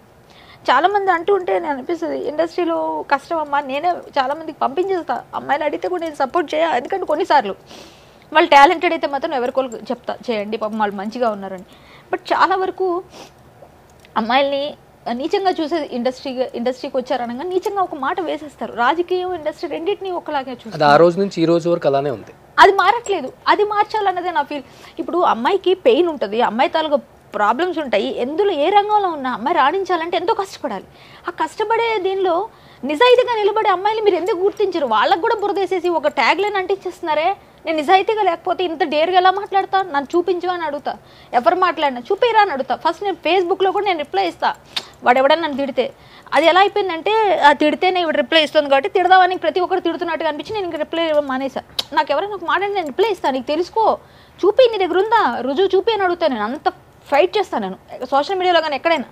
మీరు ఎందుకంటే ఇస్తారు రిప్లై అంటే? వాడికి తెలియదు కదా, చెప్పాలంటారు. చాలామంది అంటారు మీరు చెప్పొద్దు అంటారు. సో నేను అన్ని చిన్నవాళ్ళైనా పెద్దవాళ్ళని ఒకలా చూస్తాను. నాకు అలాంటివి ఉండవు ఎవరితో నేను ఏ విషయమైనా. బట్ నా ఫ్యామిలీ లైఫ్లో ఎంత నీచమైన మాటలు వింటున్నాను వీళ్ళ వల్ల. నాకు పెళ్ళకపోతే వీడికేంటి ప్రాబ్లం? నేను వదిలేస్తే నీకేంటి ప్రాబ్లం? నేను డైవోర్స్ తీసుకొని నీకేం ప్రాబ్లం? నాకు పిల్లలు లేకపోతే నీకేంటి ప్రాబ్లం? ఏదైతే నీకెందుకు? నా బతుకు, నేను ఒక మనిషిని, నాకంటూ ఒక లైఫ్ ఉంది, నన్ను బ్రతకనివ్వండి. లేదు మీరు చేయలేరు, మీరే నన్ను అర్చరు తీర్చరు, మీరు నాకేం పెళ్లి సంబంధం చూడట్లే, నాకు పెళ్లి తీసుకురాలేదు, మీకేం పని అంటున్నాను నేను. పబ్లిక్ అసలు ఇష్టం వచ్చినట్టు ఎవరి లైఫ్లో పడతాడు లైఫ్లో దూరిపోతారు, ఎలా పడితే అలా మాట్లాడతారు. సో నేను ఇంట్లో ఉన్నప్పుడు నేను బాధపడిన రోజు ఉండదు. నేను ఫ్యాక్టే మాట్లాడుతున్నా, నాకు అబద్ధాలు రావు. నేను పెయిన్ ఫీల్ అయినా నేను బయటికి రాగానే అన్నీ నేను వదిలేసి హ్యాపీగా గంభీరంగా ఉంటాను. ఎందుకంటే నన్ను ఒక అమ్మని పిలుస్తారు, అక్క అని పిలుస్తారు. వాళ్ళు నన్ను ఇదిగా చూసుకున్నప్పుడు వాళ్ళకి నేను సపోర్ట్ చేస్తూ వాళ్ళకి నేను ఒక ఆదర్శవంతంగా కనిపించాలి తప్ప నేనే బేలగా ఉండకూడదని నేను కొంచెం కవర్ చేసుకుంటూ వెళ్ళిపోతాను. బట్ నా ఇంట్లోకి వెళ్ళంగా నేను బేలనే. అది ఫ్యాక్ట్, ఏ అమ్మాయికైనా ఉంటుంది. డెఫినెట్గా ఉంటుంది. నేను లోన్లీగా ఉన్నాను కాబట్టి ఇంకొంచెం బట్ ఇంట్లో ఇవన్నీ కొంచెం చెప్పండి, నేను పెయిన్ అంతా ఉండకూడదు కదా, పిల్లల్ని కూడా అడాప్ట్ చేసుకుంది. ఎస్, నేను అంటే కొంచెం డైవర్ట్ అవుతాము మనం, ఇవన్నీ ఉండకూడదని ఒక బాబు, ఆ బాబుని అప్పటి నుంచి అంటే అతనికి కూడా మదరు వాళ్ళు వేరే విధంగా, అది పెద్ద ఇష్యూ, అది చెప్పలేను ఇప్పుడు నేను. సో ఆ అబ్బాయి కేర్ టేకర్గా ఉండి, సో ఆ అబ్బాయిని వాళ్ళ మదర్ అడాప్షన్ ఇచ్చారు, అది అయ్యింది అప్పట్లో. తర్వాత కనుక్కున్నాం ఎవరు ఏంటని తీసుకొని అదంతా అయిపోయింది. ఇప్పుడు ఆ బాబు 5th క్లాస్ మీ దగ్గరే ఉంటున్నారు. 5th క్లాస్ అక్కడ చదువుతున్నాడు మన తిరుపతిలో చదువుతున్నాడు. సో ఈ పాప అంటే, ఆడపిల్ల అంటే సంగీతానికి, సాహిత్యానికి, హరికథకి అవినాభావ సంబంధం. అంటే హరికథ బాగా ఉండాలంటే 3 రావాలి. సో ఆడపిల్ల అయితే హరికథ నాలాగా చెప్తుంది, వాళ్ళకి చెప్పాలి. డాన్స్, నేను క్లాసికల్ డ్యాన్స్ పూర్తిగా నేను ఒక సత్యభామలాగా, భామనే సత్యభామని అంటే చిన్నప్పుడు చేసేదాన్ని, అది నేను భామ కలాపం చేయలేకపోయాను. సో నేను ఒక ఆడపిల్లని నేర్పించి తనలో నేను చూసుకోవాలని ఫీల్ అయ్యా. సో ఒక ఆడపిల్లని వాళ్ళ కష్టాలు ఉన్నారు కాబట్టి ఆ టైంలో వాళ్ళ మదరు ఫాదరు వాళ్ళు కూడా దానికి కూడా పెద్ద ఇష్యూ చేశారు కావాలని. నేనంటే పడని వాళ్ళు చేస్తున్నారు, నేను ఫైటే చేస్తున్నాను రోషన్, క్లియర్గా నేను ఫైట్ చేస్తున్నాను. కొంతమందికి నేనంటే పడదు, ఆ పడని వాళ్ళంతా ఒకటయ్యి నన్ను ఒక 3 months ఎక్కడ ప్రైమ్ మినిస్టర్కి, నెక్స్ట్ మన ప్రెసిడెంట్కి అందరికి కూడా లెటర్ పెట్టారు వాళ్ళు మీ మీద. ఎస్, లెటర్ పెట్టారు, నా దగ్గర ఉంది అది కాపీ. ఇండస్ట్రీ వల్ల బయట నేను ఒక సంస్థ వాళ్ళు ఉన్నారు, వాళ్ళకి నాకు పడదు, అది కొంచెం గొడవలు అయినాయి, వాళ్ళు తప్పు చేశారు. ఆ తప్పు నేను ప్రశ్నించి వాళ్ళ మీద కేసులు వేసాను. ఆ కేసులు వేస్తే మాకేం సంబంధం లేదని మాట్లాడుతున్నారు, కానీ వాళ్ళంతా దొంగలు. వాళ్ళు మేనేజ్ చేసుకుంటూ ఏదో లాక్కొస్తున్నారు. ఇప్పటిదాకా 1.5 year అయిపోయింది. బట్ అది నేను వదలను అని డిసైడ్ అయి ఉన్నాను. వాళ్ళు ఎవరైతే నేను ఒక అబ్బాయితో గొడవ పడ్డాను వాళ్ళతో కలిసి ఇంకొకడు ఉన్నాడు, మీ సుమన్ స్టూడియోకి వచ్చి నా మీద కూర్చొని ఎలిగేషన్స్ చేశాడు. వాడి పేరు గూండా రితీష్, అదే గోపాలకృష్ణ ఏదో అంటారు. వాడు ఇంకొక అబ్బాయి తోటంశెట్టి నితీష్ గుప్తా అని, వీళ్ళిద్దరూ ఫ్రెండ్స్ అనమాట. వాడి పక్కకి వెళ్ళి సుమన్ టీవీకి 10 సార్లు ఫోన్ చేసి ఆవిడ మా దగ్గర ఎక్స్ట్రా డబ్బులు తీసుకుంది. డబ్బులు తీసుకున్నారా మీరు? తీసుకుంటే వాడి దగ్గర ఏం ప్రూఫ్ ఉన్నాయి మీరు అడగాలి కదా. నేను తీసుకునేదాన్ని అయితే ఏం తీసుకుంటానండి, నేను 6 లక్షలు ఇచ్చి నేను నష్టపోయాను, నా డబ్బులు నాకు ఇంకా రాలేదు. ఇంటి కోసం వాడే ఇచ్చి, ఇప్పుడు ఒకటే చెప్తాను రోషన్, మీరు నాకు 6 లక్షలు ఇచ్చారు ఒక ఇంటి కోసం, 6-7 లక్షలు ఇచ్చారు. ఇచ్చిన తర్వాత మీరు ఒక కరోనాలో లోన్ అవ్వలేదు, సో అవన్నీ ప్రాబ్లమ్స్ వచ్చాయి. వాళ్ళు లోన్కి ఏదో చూపించారు, వాళ్ళు ఏదో లక్షలు ఎందుకు అంత డబ్బులు, నాకు లోన్ వస్తుంది కదా అన్న, బాగానే ఉంది, సిబిల్ ఇప్పటికి కూడా బాగుంది. సో అదేదో సమ్ మ్యానిపులేట్ చేశారు, డబ్బులు ఇవ్వను అనగానే కొంచెం ప్లాన్ చేసుకున్నారు వాళ్ళు. వీళ్ళకి ఈలోగా పెరుగుతుంది డబ్బు ఎక్కువ వస్తుంది. డబ్బు ఎక్కువ ఎప్పుడు వస్తుందో వాళ్ళు ఏం చేశారు, నన్ను ఎలాగైనా తప్పించాలనుకున్నారు. సో ఆ టైంలో నేను బిగ్ బాస్కి వెళ్ళడం, ఈ బిజీలో ఉండి కొంచెం సరిగ్గా పట్టించుకోలేదు. ఎలాగైనా తప్పించాలనుకున్నప్పుడు ఏం చేస్తారు, ఇప్పుడు మీరు ఇచ్చిన డబ్బు వడ్డీకి 1 రూపీ 2 రూపీస్ చూసుకున్నా 2-3 lakhs మీకు ఎక్స్ట్రా వస్తుంది కదా సంవత్సరం తర్వాత. అది సింపుల్ మాట ఊరికే. ఇప్పుడు మీరు నాకు ఇచ్చి 7 లక్షలు, మీరు ఊరికే 7 లక్షలు మళ్ళీ ఇవ్వండి అని అడుగుతారా? ఏమయ్యా మీరు 10 లక్షలు ఎక్స్ట్రాకి అమ్ముకుంటున్నారు కదా, 10-15 లక్షలకి, నా డబ్బులు ఎందుకు మీరు ఇట్లా చేస్తున్నారు, మీరు అమ్ముకుంటున్నారు కాబట్టి నా డబ్బు నాకు ఇవ్వండి వడ్డీతో కలిపి అంటాం. నేను వడ్డీతో కలిపి ఇవ్వమని అంటే నేను ఎక్స్ట్రా అడిగాను అంటున్నాడు. నా దగ్గర ప్రూఫ్స్ ఉన్నాయి ప్రతిదీ, వాడికి నేను ఇచ్చినట్టు, ట్రాన్స్ఫర్స్, చెక్స్, వాడు రాసిన ప్రామిసరీ నోటు. నరసింహ అనే అబ్బాయి ఉంటాడు, ఆ అబ్బాయి గట్కేసరి దగ్గర, అక్కడికి వెళ్ళారు. నేను వీళ్ళ వల్లే నేను చచ్చిపోతానని చెప్పి ఒక సూసైడ్ ఇది కూడా చేశాను నేను వీడియో. నేను చచ్చిపోతాను ఎందుకంటే నన్ను మోసం చేస్తున్నారు అందరూ. వీడు కూడా డబ్బులు తీసుకుని ఇల్లు కల, నాకు ఇండిపెండెంట్ హౌస్ కల. ఒక 60-70 లక్షలు కొనుక్కుందాం అనుకున్నప్పుడు నేను ఏదో లోన్ పెట్టుకుందాం అనుకున్నాను, కొంత డబ్బులు ఇద్దాం అనుకున్నాను. 7 లక్షల దాకా తీసేసుకున్నారు మీరు, 6.5-7 లక్షలు. సో తీసేసుకున్న తర్వాత ఆ డబ్బులు తీసుకొని గట్కేసరిలో ఈ అమ్మాయి గొండి మాకు సూసైడ్ చేసుకుంటానని బెదిరిస్తుంది. అవును మీ వల్ల చచ్చిపోతాను, ఒకవేళ నేను చచ్చిపోతే దానికి మీకు తెలియాలి కదా, నేను చచ్చిపోతాను నేను పెడితే అది పట్టుకెళ్ళి కేసు పెట్టడానికి వెళ్తే పోలీసులు తిట్టారు. ఆమె డబ్బులు తినేసి ఆమెని మళ్ళీ మీరు అంటారంటారని వాళ్ళు తిట్టారు పోలీసులు. వాడే మీ దగ్గరకు వచ్చి 10 సార్లు అడిగితే మీ వాళ్ళు అబ్బా కరాటే కళ్యాణ్ అంటే ఏదో అయ్యింది కాబట్టి మనం వేసేద్దాం అని మన వాళ్ళు వేసేసారు. అసలు ఏంటి శ్రీకాంత్ రెడ్డితో ఇష్యూ అంటే, టు బి ఫ్రాంక్గా చెప్పండి కళ్యాణి గారు, అంటే మీరు డబ్బులు డిమాండ్ చేస్తే తను ఇవ్వలేదని ఒకటి నేను విన్నది, తను ఏదో ఫ్రాంక్ వీడియో చేస్తున్నాడని దాని మీద ఫైర్ అయ్యి నేను వెళ్ళానని చెప్పేసి మీరంటూ నేను విన్నాను. అంటే పెద్ద పెద్ద చేపలు చాలా ఉంటాయి రకరకాలుగా ఇంకా మనకు కనిపించాయి ప్రపంచంలో. ఇవన్నీ కాకుండా ఫ్రాంక్ వీడియో చేసే శ్రీకాంత్ రెడ్డిని వెళ్ళి కొట్టాల్సినంత అవసరం మీకేముంటుంది అసలుకి? ఒక మాట చెప్తానమ్మా, ఆ రోజు చాలా మంది చాలా న్యూడ్ సి గ్రేడ్ సినిమాలు కూడా తీస్తున్నారు, ఓటీటీలో కూడా కనపడుతున్నాయి మనకి. అవును, కాళ్ళు నాగుతున్నారు, తొడలు నాగుతున్నారు, ఇన్ని ప్రాబ్లమ్స్ వదిలేసి శ్రీకాంత్ రెడ్డిని ఎందుకు కొట్టారు అనే దానికి సమాధానం చెప్పగలరు ఈరోజు? చెప్తాను, ఖచ్చితంగా చెప్తాను. నేను కొట్టడం కాదండి, యాక్చువల్గా జరిగింది ఏంటంటే ఇప్పుడు సి గ్రేడ్ బి గ్రేడ్ అన్నవి ఇప్పుడు కాదు, నట్టి కుమార్ గారు తీస్తున్న దగ్గర నుంచి అప్పటి నుంచి ఉంది ఇండస్ట్రీలో. ఆయన అప్పుడు తీసినప్పటి నుంచి చాలా ఉన్నాయి, ఈ రోజు రాలేదు. బట్ జనాలు పోర్న్కి బాగా అడిక్ట్ అయిపోయారు. ఎట్లా? యూట్యూబ్లో అయిపోయినప్పుడు అంతవరకు ఓకే. నీకు పేరు రావాలంటే ఇలా ఇంటర్వ్యూ చేయాలి ఎవరినైనా. నీకు పేరు రావాలంటే వేరే విధంగా వెళ్ళు, ట్రై చేయి. నీకు పేరు రావాలంటే నాలో ఒక పాట పాడు, ఒక డాన్స్ చేయి, ఒకళ్ళ దగ్గర శభాష్ రాయ్ మంచి డైలాగ్ చెప్పింది అని చెప్పి అనిపించుకో. ఒక అమ్మాయి చెస్ట్ పైన, ఒక అమ్మాయి నడుం పైన గిల్లుతూ పేరు తెచ్చుకుంటానంటే నేను వ్యతిరేకిస్తా. ఎందుకో తెలుసా? ఆ మొబైల్ అనేది నీ ఇంట్లో కొడుకుకి, కూతురికి, ప్రతి ఒక్కరికి ఇస్తున్నాం ఈరోజు.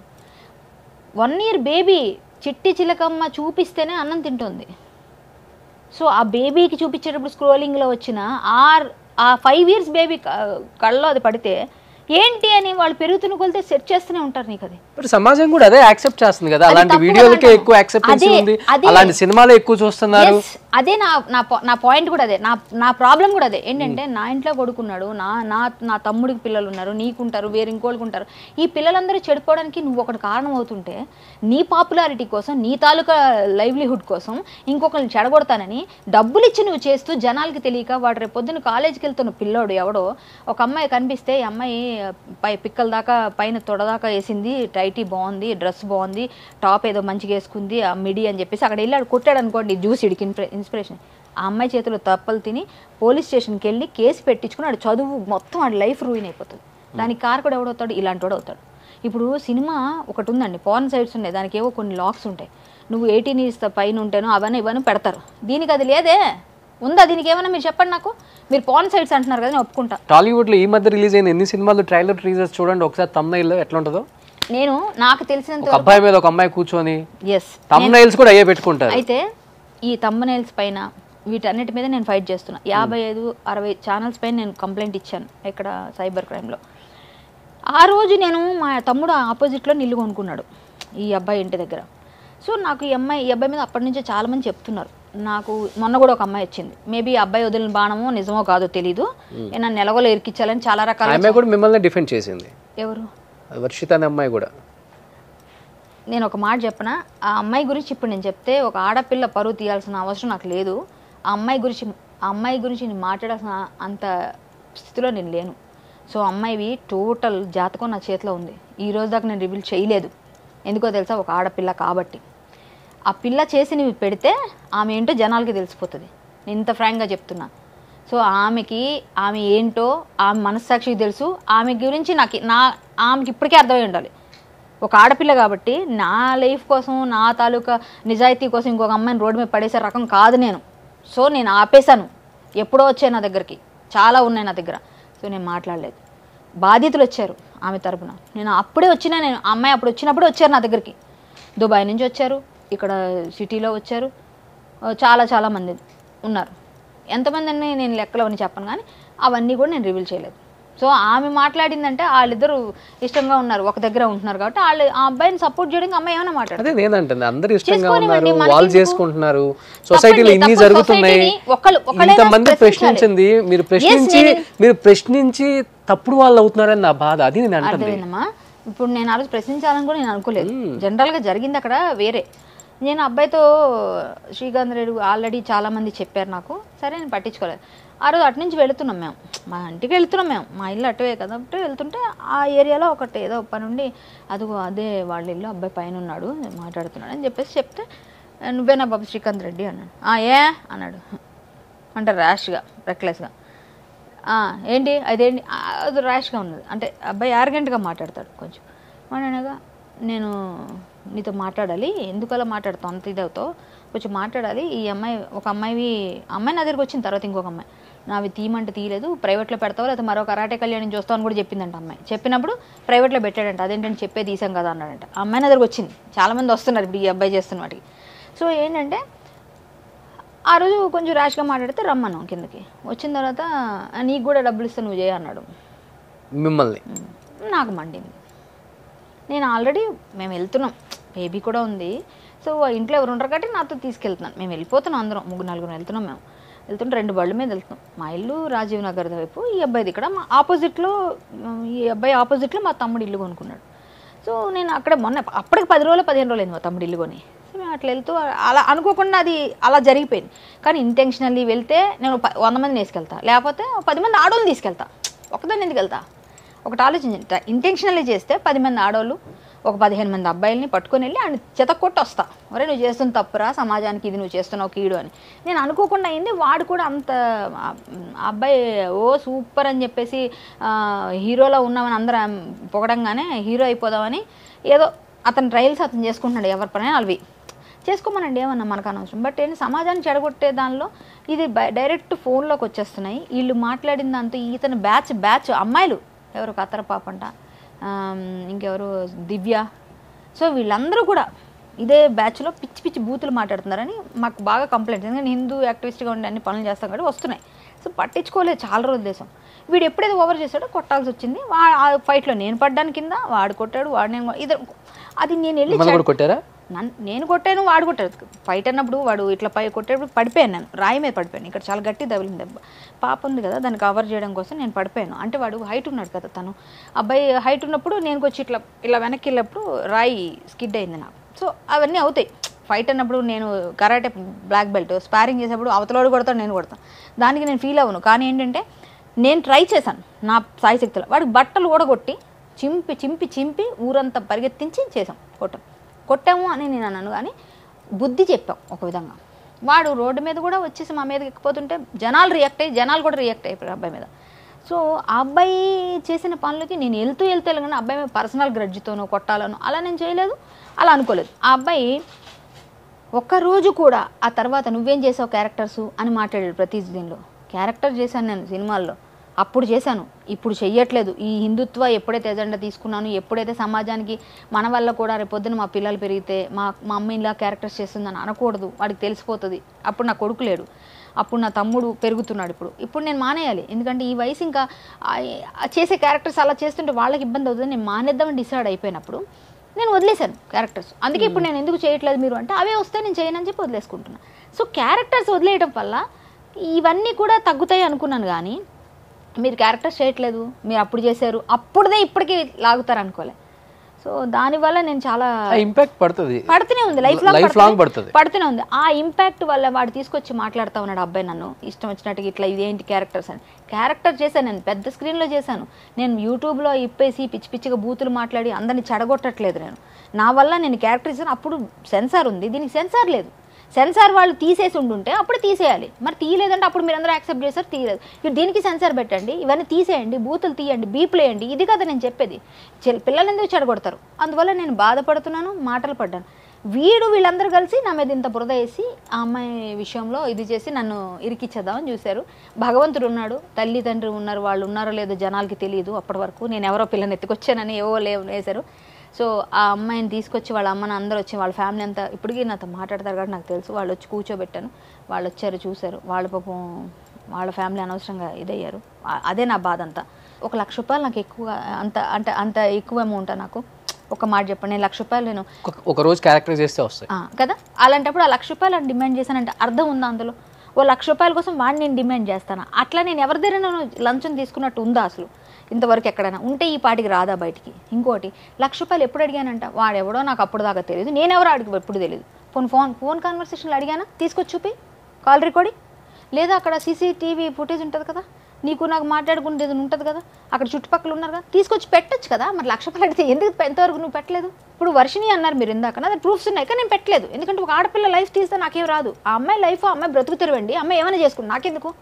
ఒక ఆడపిల్ల, ఆ అమ్మాయికి బుద్ధి. అట్లానే ఎందుకు అనుకోవట్లేదు మీ లైఫ్లో? మీ లైఫ్ని ఎందుకు అనుకోవట్లేదు అలా? నా లైఫ్ మీరు ఒక మాట అన్నది చాలా మంచిది, ఆ లైఫ్ వాళ్ళ ఇష్టం అని. ఎందుకని మనం కూడా అలా ఉండొచ్చు కదా. ఎందుకంటే అవుట్ ఆఫ్ ఇండస్ట్రీ కాబట్టి ఇప్పటి వరకు ఓకే. ఇండస్ట్రీ వాళ్ళని కూడా అంటే నేను చూసాను ఈ మధ్య దేవిశ్రీ ప్రసాద్ గారు లిరిక్స్ దగ్గర ఏదో మాట్లాడారు. నేను దేవిశ్రీ ప్రసాద్ గారి విషయంలో ఎందుకు చెప్పాను అది కూడా చెప్తాను. నేను ఇండస్ట్రీ అవుట్ ఆఫ్ ఇండస్ట్రీ అని నాకు లేదు. ఎందుకంటే నేను తన పర భేదం లేదు నాకు. ఎందుకంటే నా ఇంట్లో నా తమ్ముడు తప్పు చేసి నేను అడుగుతా, ఇదే నా నైజం ఫస్ట్ నుంచి. దేవిని ఏ పాయింట్ ఆఫ్ దగ్గర? దేవి హరే కృష్ణ హరే రామ్ అనేది ఒకప్పుడు హిప్పీ సంస్కృతి, హరే కృష్ణ హరే రామ్ దమ్ మరదమ్ అవన్నీ మనం చూసాం. అప్పుడు కరాటే కళ్యాణి లేదు, అప్పుడు ఇలా లేదు సమాజం. ఇప్పుడు అవేర్నెస్ పెరిగింది. దేవుళ్ళని ఎవరైనా కించపరిస్తే నేను ఒకరిద్దరు ముగ్గురు పాస్టర్ల మీద ధ్వజమెత్తి పాస్టర్స్ని అరెస్ట్ చేయించా. సీతమ్మ తల్లితో సెక్స్ చేస్తానని ఒకటి పోస్ట్ పెడితే ఎంత నీచమైన వాడి వెధవ, వాడి మీద నేను కేసు పెట్టా. 2 నెలలు జైలు నుంచి బయటికి రాలేవాడు. ఓకేనా. అలాగే పాస్టర్ హనీ జాన్సన్ అని అతను కృష్ణుడు ఎటుగాని వాడ ఒక దెబ్బకి చచ్చిపోయాడంటే అతను జైల్లో పెట్టించే వరకు ఫైట్ చేస్తా, వదలలేదు. సో ఇలా నేను హిందుత్వ కోసం ఫైట్ చేస్తా, చాలా గట్టిగా చేస్తా ఫైట్. ఎక్కడెవరు మొన్న రామాలయం మూసేశారు బాపట్ల దగ్గర 95% క్రిస్టియన్స్ ఉన్నారు, నువ్వు కూడా మారిపో, 5 కుటుంబాలు ఎందుకనంటే మూసేస్తే నేను వెళ్ళి డిఎస్పీ గారితో కలెక్టర్ గారితో ఫైట్ చేసి వాళ్ళందరితో మాట్లాడి మేమందరం వెళ్ళి కొన్ని సంస్థలు ఓపెన్ చేయించి భజన చేసి అక్కడ సిలువలు వేసేసారు పైన, రామాలయం పైన. ఏంటి మూసేసి, అసలు స్వామి ప్రాణప్రతిష్ఠ అయిన తర్వాత మూయకూడదు, కైంకర్యాలు లేకుండా మూసేసి సిలువ వేస్తే దాని మీద పసుపు రాసి శ్రీరామ అని రాసి వచ్చాను. అంటే నేను అంత ఫైట్ చేస్తాను హిందుత్వ కోసం. అలాంటి ఫైట్ చేస్తున్నా నేను, ఎన్నో చేస్తున్నాం, ఒకటి కాదు. ఎక్కడ ఈ ఊరు నుంచి ఆ ఊరికి ఎక్కడికైనా వెళ్ళిపోతాను నాకు ఇప్పుడు నేను ఫ్రీగా ఉన్నాను కాబట్టి. మేబీ ఫ్యూచర్లో మీరు అన్నట్టుగా ఎలా అవుతుంది, నాకు సాధ్యం అవుతుందా, వస్తారా, పెళ్ళి అవుతుంది, మా అమ్మాయిలు చేస్తారా, అది నాకు తెలియదు. ఇప్పుడైతే నేను ఫ్రీగా ఉన్నాను, ఇది నేను కంటిన్యూ చేస్తున్నాను. దేవిశ్రీ ప్రసాద్ గారు బికినీ వేయించి సీషోర్లో చాలాసార్లు ప్రతి చరణంలో ప్రతి పల్లవిలో హరే కృష్ణ హరే రామ అనేది వస్తూ ఆ అమ్మాయి ఒకటి రామ అంటే ఒకటి కృష్ణ అంటే అలాంటి స్టెప్స్ సిగ్నేచర్ మూమెంట్స్ పెట్టి కొంచెం అంత బికినీతో రామకృష్ణ అనిపించడం, కొంతమందికి మనం చీప్గా అయిపోతాం కదా అనేది మా ఇది. ఒక చిన్న ఎగ్జాంపుల్ చెప్పనా. సో విక్రమార్కుడు సినిమాలో నీకు పంచదార పూరీలు లేవా, నీకు వేడి వేడి బొబ్బట్లు లేవా, లడ్డు మిఠాయి నీకు రమ్యంగా తినిపిస్తా, మన్నేలా తిందూరారా కృష్ణ. అది పాడింది ఎవరు? స్మిత. దీనికి ఆడింది ఎవరు? ఆడింది ముమైత్ ఖాన్. దీన్ని స్టేజ్ మీద పర్ఫార్మెన్స్ చేసింది ఎవరు ఒకనొక టైంలో గుర్తు చేసుకోండి? నేనా? 20 years ఈటీవీ స్వర. ఎస్, అందులో నేను కూడా పాడాను. మీరే పాడారు ఆ సినిమాలో. నేను ముందు స్టార్టింగ్ హరికథ బిట్టు నేను పాడాను. ఎవరికి? వైవిజయ్ గారికి. మన్నేలా తింటూరా కృష్ణ నేను పాడలేదు. స్టేజ్ మీద అక్కడ పాడారు. స్టేజ్ మీద నేను పాడాను. స్టేజ్ మీద పర్ఫార్మెన్స్ మనము చేస్తాం. పర్ఫార్మెన్స్ అమ్మా. నేను బికినీ వేసుకొని చేయలేదు కదా. అది బికినీ వేసుకొని చేస్తే నువ్వు చెప్పు తీసుకొని కొట్టు ఒప్పుకుంటా. బికినీ అని కాదు మరి బికినీ వేసుకుని నేను అన్న నా అభ్యంతరం ఏంటి? హరే కృష్ణ హరే రామ అనే దివ్య మంత్రాన్ని, ఇస్కాన్ వాళ్ళు పవిత్రంగా భావించే దివ్య మంత్రాన్ని మీరు ఎంత వాళ్ళు భక్తి భావంతో తిండి తిప్పలు మానేసి రామ కృష్ణ కృష్ణ కృష్ణ హరే కృష్ణ అని వాళ్ళు పఠిస్తుంటే ఆ మంత్రాన్ని మనం తీసుకెళ్ళి అవహేళన చేస్తే, బికినీ వేస్తే, బీచ్లో చేస్తే అది దాన్ని ఎలా దివ్య మంత్రంగా ఒప్పుకున్న వాళ్ళు ఎలా ఒప్పుకుంటారు? అది నా పాయింట్. అర్థమైందా? నేనే అదే పంచదార పూరీలు సాంగ్లో స్మిత, టిప్పు, నేను ముగ్గురం పాడాము. కీరవాణి గారు పాడించారు. సో జై శ్రీ కనక మహాలక్ష్మి అదంతా నాది వాయిస్. పులుసు గారు వైవిజయ్ గారికి పాడిందంతా కూడా నేను. స్మిత గారు ముమైత్ ఖాన్ గారికి పాడిందంతా స్మిత. టిప్పు గారు మెయిల్ వాయిస్. సో ఏంటంటే నేను ఆ సినిమాలో పాడాను. నేను బికినీ వేసుకొని పాడలేదు. నేను ఫుల్ ఫ్రాక్ వేసుకొని పాట పాడాను. నేను మన్మధరాస పాట పాడతాను, సరసుగ్రాధర పాట పాడతాను, శివశంకరి పాడతాను, రసికరాజా పాడతాను. అంటే పాడాలంటే స్టేజ్ మీద అంటే చెప్తున్నాను. ఊహలు గొసగొసలాడి పాడతాను, మనసా తుళ్ళి పడగే పాడతాను, అన్ని పాటలు పాడతాను. అది నేను స్టేజ్ పర్ఫార్మెన్స్ ఇస్తున్నాను. నేను బికినీ వేయట్లేదు, రామకృష్ణ అని చెప్పేసి పాటలు పాడుతాను. నేను అశ్లీలమైన బట్టలు వేసుకోవట్లేదు. ఇప్పుడు నేను మీకు ఇంటర్వ్యూ ఇచ్చేప్పుడు కూడా చీర కట్టు. నోటితో వచ్చేదానికి ఒకటి, బికినీ వేసుకుంటే వచ్చేదానికి ఒకటి ఉంటుందా? బయట జనాలు ఇది రంగుల ప్రపంచం అంటే అది కామన్ జరుగుతుంటుంది. మీరు చెప్పింది నేను ఒప్పుకుంటా. నేను ఇండస్ట్రీ అమ్మాయినే, నేను ఒప్పుకుంటా. కానీ ఇది దేవిశ్రీ ప్రసాద్ లాంటి పెద్ద డైరెక్టరే చేస్తే, రేపొద్దున మొన్న భగవద్గీత గురించి ఒకళ్ళు చేస్తే వాళ్ళ మీద ఫైట్ చేస్తే వాళ్ళు డిలీట్ చేశారు. వాళ్ళు ప్రొడ్యూసర్ వాళ్ళు మంచి వాళ్ళు తీసేసుకున్నారు. సో నేను హరే రామ హరే కృష్ణ మంత్రాన్ని ఈయనే ఇలా చేస్తే రేపొద్దున మామూలు వాళ్ళు ఇంకా నీచంగా చూపిస్తారేమో, న్యూడిటీ ఇంకా పెరిగిపోతుంది బాధతోనే అన్న బాధతో ఆయన మీద వేస్తే ఆటోమేటిక్గా ఆయన నెక్స్ట్ టైం ఇంకో స్టెప్ తీసుకోడు కదా. ఇలాంటివి ఏమన్నా అంటే దేవుళ్ళందరూ అప్పుడు ఊ అంటావా మాధవ అని పాడారు. గుర్తుందా మీకు? ఊ అంటావా మామ ఆ సాంగ్కి ఊ అంటావా మాధవ ఊ అంటావా మాధవ అని శోభారాజు గారు పాడితే ఈయన పొంగిపోయాడు. సో అంటే వ్యాంప సాంగ్స్ అన్ని భక్తి గీతాలు అన్నట్టు కూడా ఆయన ప్రెజెంటేషన్ అప్పుడు ఇస్తే, సో దానికి హట్ అయిన మా హిందూ సమాజం తరపున నేను హట్ అయ్యాను. కాబట్టి మేమందరం వెళ్ళి ఇప్పుడు ఒకసారి బ్రేక్ వేస్తే నెక్స్ట్ టైం ఇలాంటి రిపీట్ అవ్వు. ఇండస్ట్రీలో దేవి మీద పడింది అంటే మిగిలిన వాళ్ళ మీద ఎంతసేపు పడుతుంది అని జనాలకు ఒక మెసేజ్ కోసం మాత్రం నేను ఇచ్చా. క్లియర్. ఆయన మీద నాకు గ్రడ్జ్ లేదు, ఆయన నా మీద ఏమీ లేదు. కాకపోతే ఆయన మార్చుకోవాలి అనేది నా పంధ. అతని పంధ మారాలి ఇక ముందు కూడా. అంటే దేవుళ్ళ జోలికి రావద్దు ఎవరు అన్నది నా ఉద్దేశం తప్ప ఇంకొకటి ఏం లేదు. పాతవి లేవు, పాత సినిమాల్లో మీరు పాడలేదా, పాత సినిమాలో అవన్నీ నేను అనట్లేదు కదా, నేను కూడా సినిమా ఇండస్ట్రీ అమ్మాయినే, నాకు ఎవరి మీద గ్రడ్జ్ లేదు, అలా ఉండదు కూడా. ఇండస్ట్రీ వాళ్ళు టచ్ లో ఉంటారు మీకు రెగ్యులర్? అయ్యో ఎందుకుంటారండి, నేను మా అసోసియేషన్ జాయింట్ సెక్రటరీ. అది తెలుసు. సో ఆటోమేటిక్ తో పాటు వర్క్ చేసిన కమెడియన్స్ అంతా అందరితో మాట్లాడుతూ బ్రహ్మానందం గారు, అందరితో బ్రహ్మానందం గారు, అలీ గారు, ప్రతి ఒక్కరు మాట్లాడతారు. అట్లేం లేదు, మనం ఎక్కడ కనిపించిన అంటే నేను నాది ఫస్ట్ నుంచి ఒక మెంటాలిటీ ఏంటంటే కనిపించినప్పుడు హలో అంటాను, నేను ఓపెన్గా ఒప్పుకోవాలి. తర్వాత నేను వాళ్ళు ఎక్కడున్నారో కానీ ఏంటి మాట్లాడిన వాళ్ళు ఫోన్లు చేసి అతాయించి పార్టీలు పబ్బింగ్లు లేకపోతే అవన్నీ ఉండవు, కనిపించినప్పుడే మాట్లాడతా ఎవరితోనైనా. నాకు అది ఎక్కువ ఇంటరాక్ట్ అవ్వడం ఎక్కువ.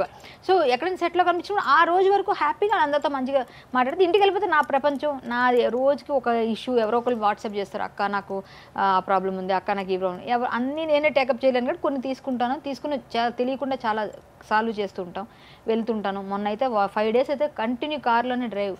ఇక్కడ మొదలు పెడితే గుంటూరు, విజయవాడ, గుంటూరు, బాపట్ల, కావలి, నెల్లూరు నుంచి మళ్ళీ విజయవాడ నుంచి మళ్ళీ వైజాగ్, అటు నుంచి రిటర్న్ రాజమండ్రి, ఇవన్నీ చేస్తూ 5-6 days. Own driving?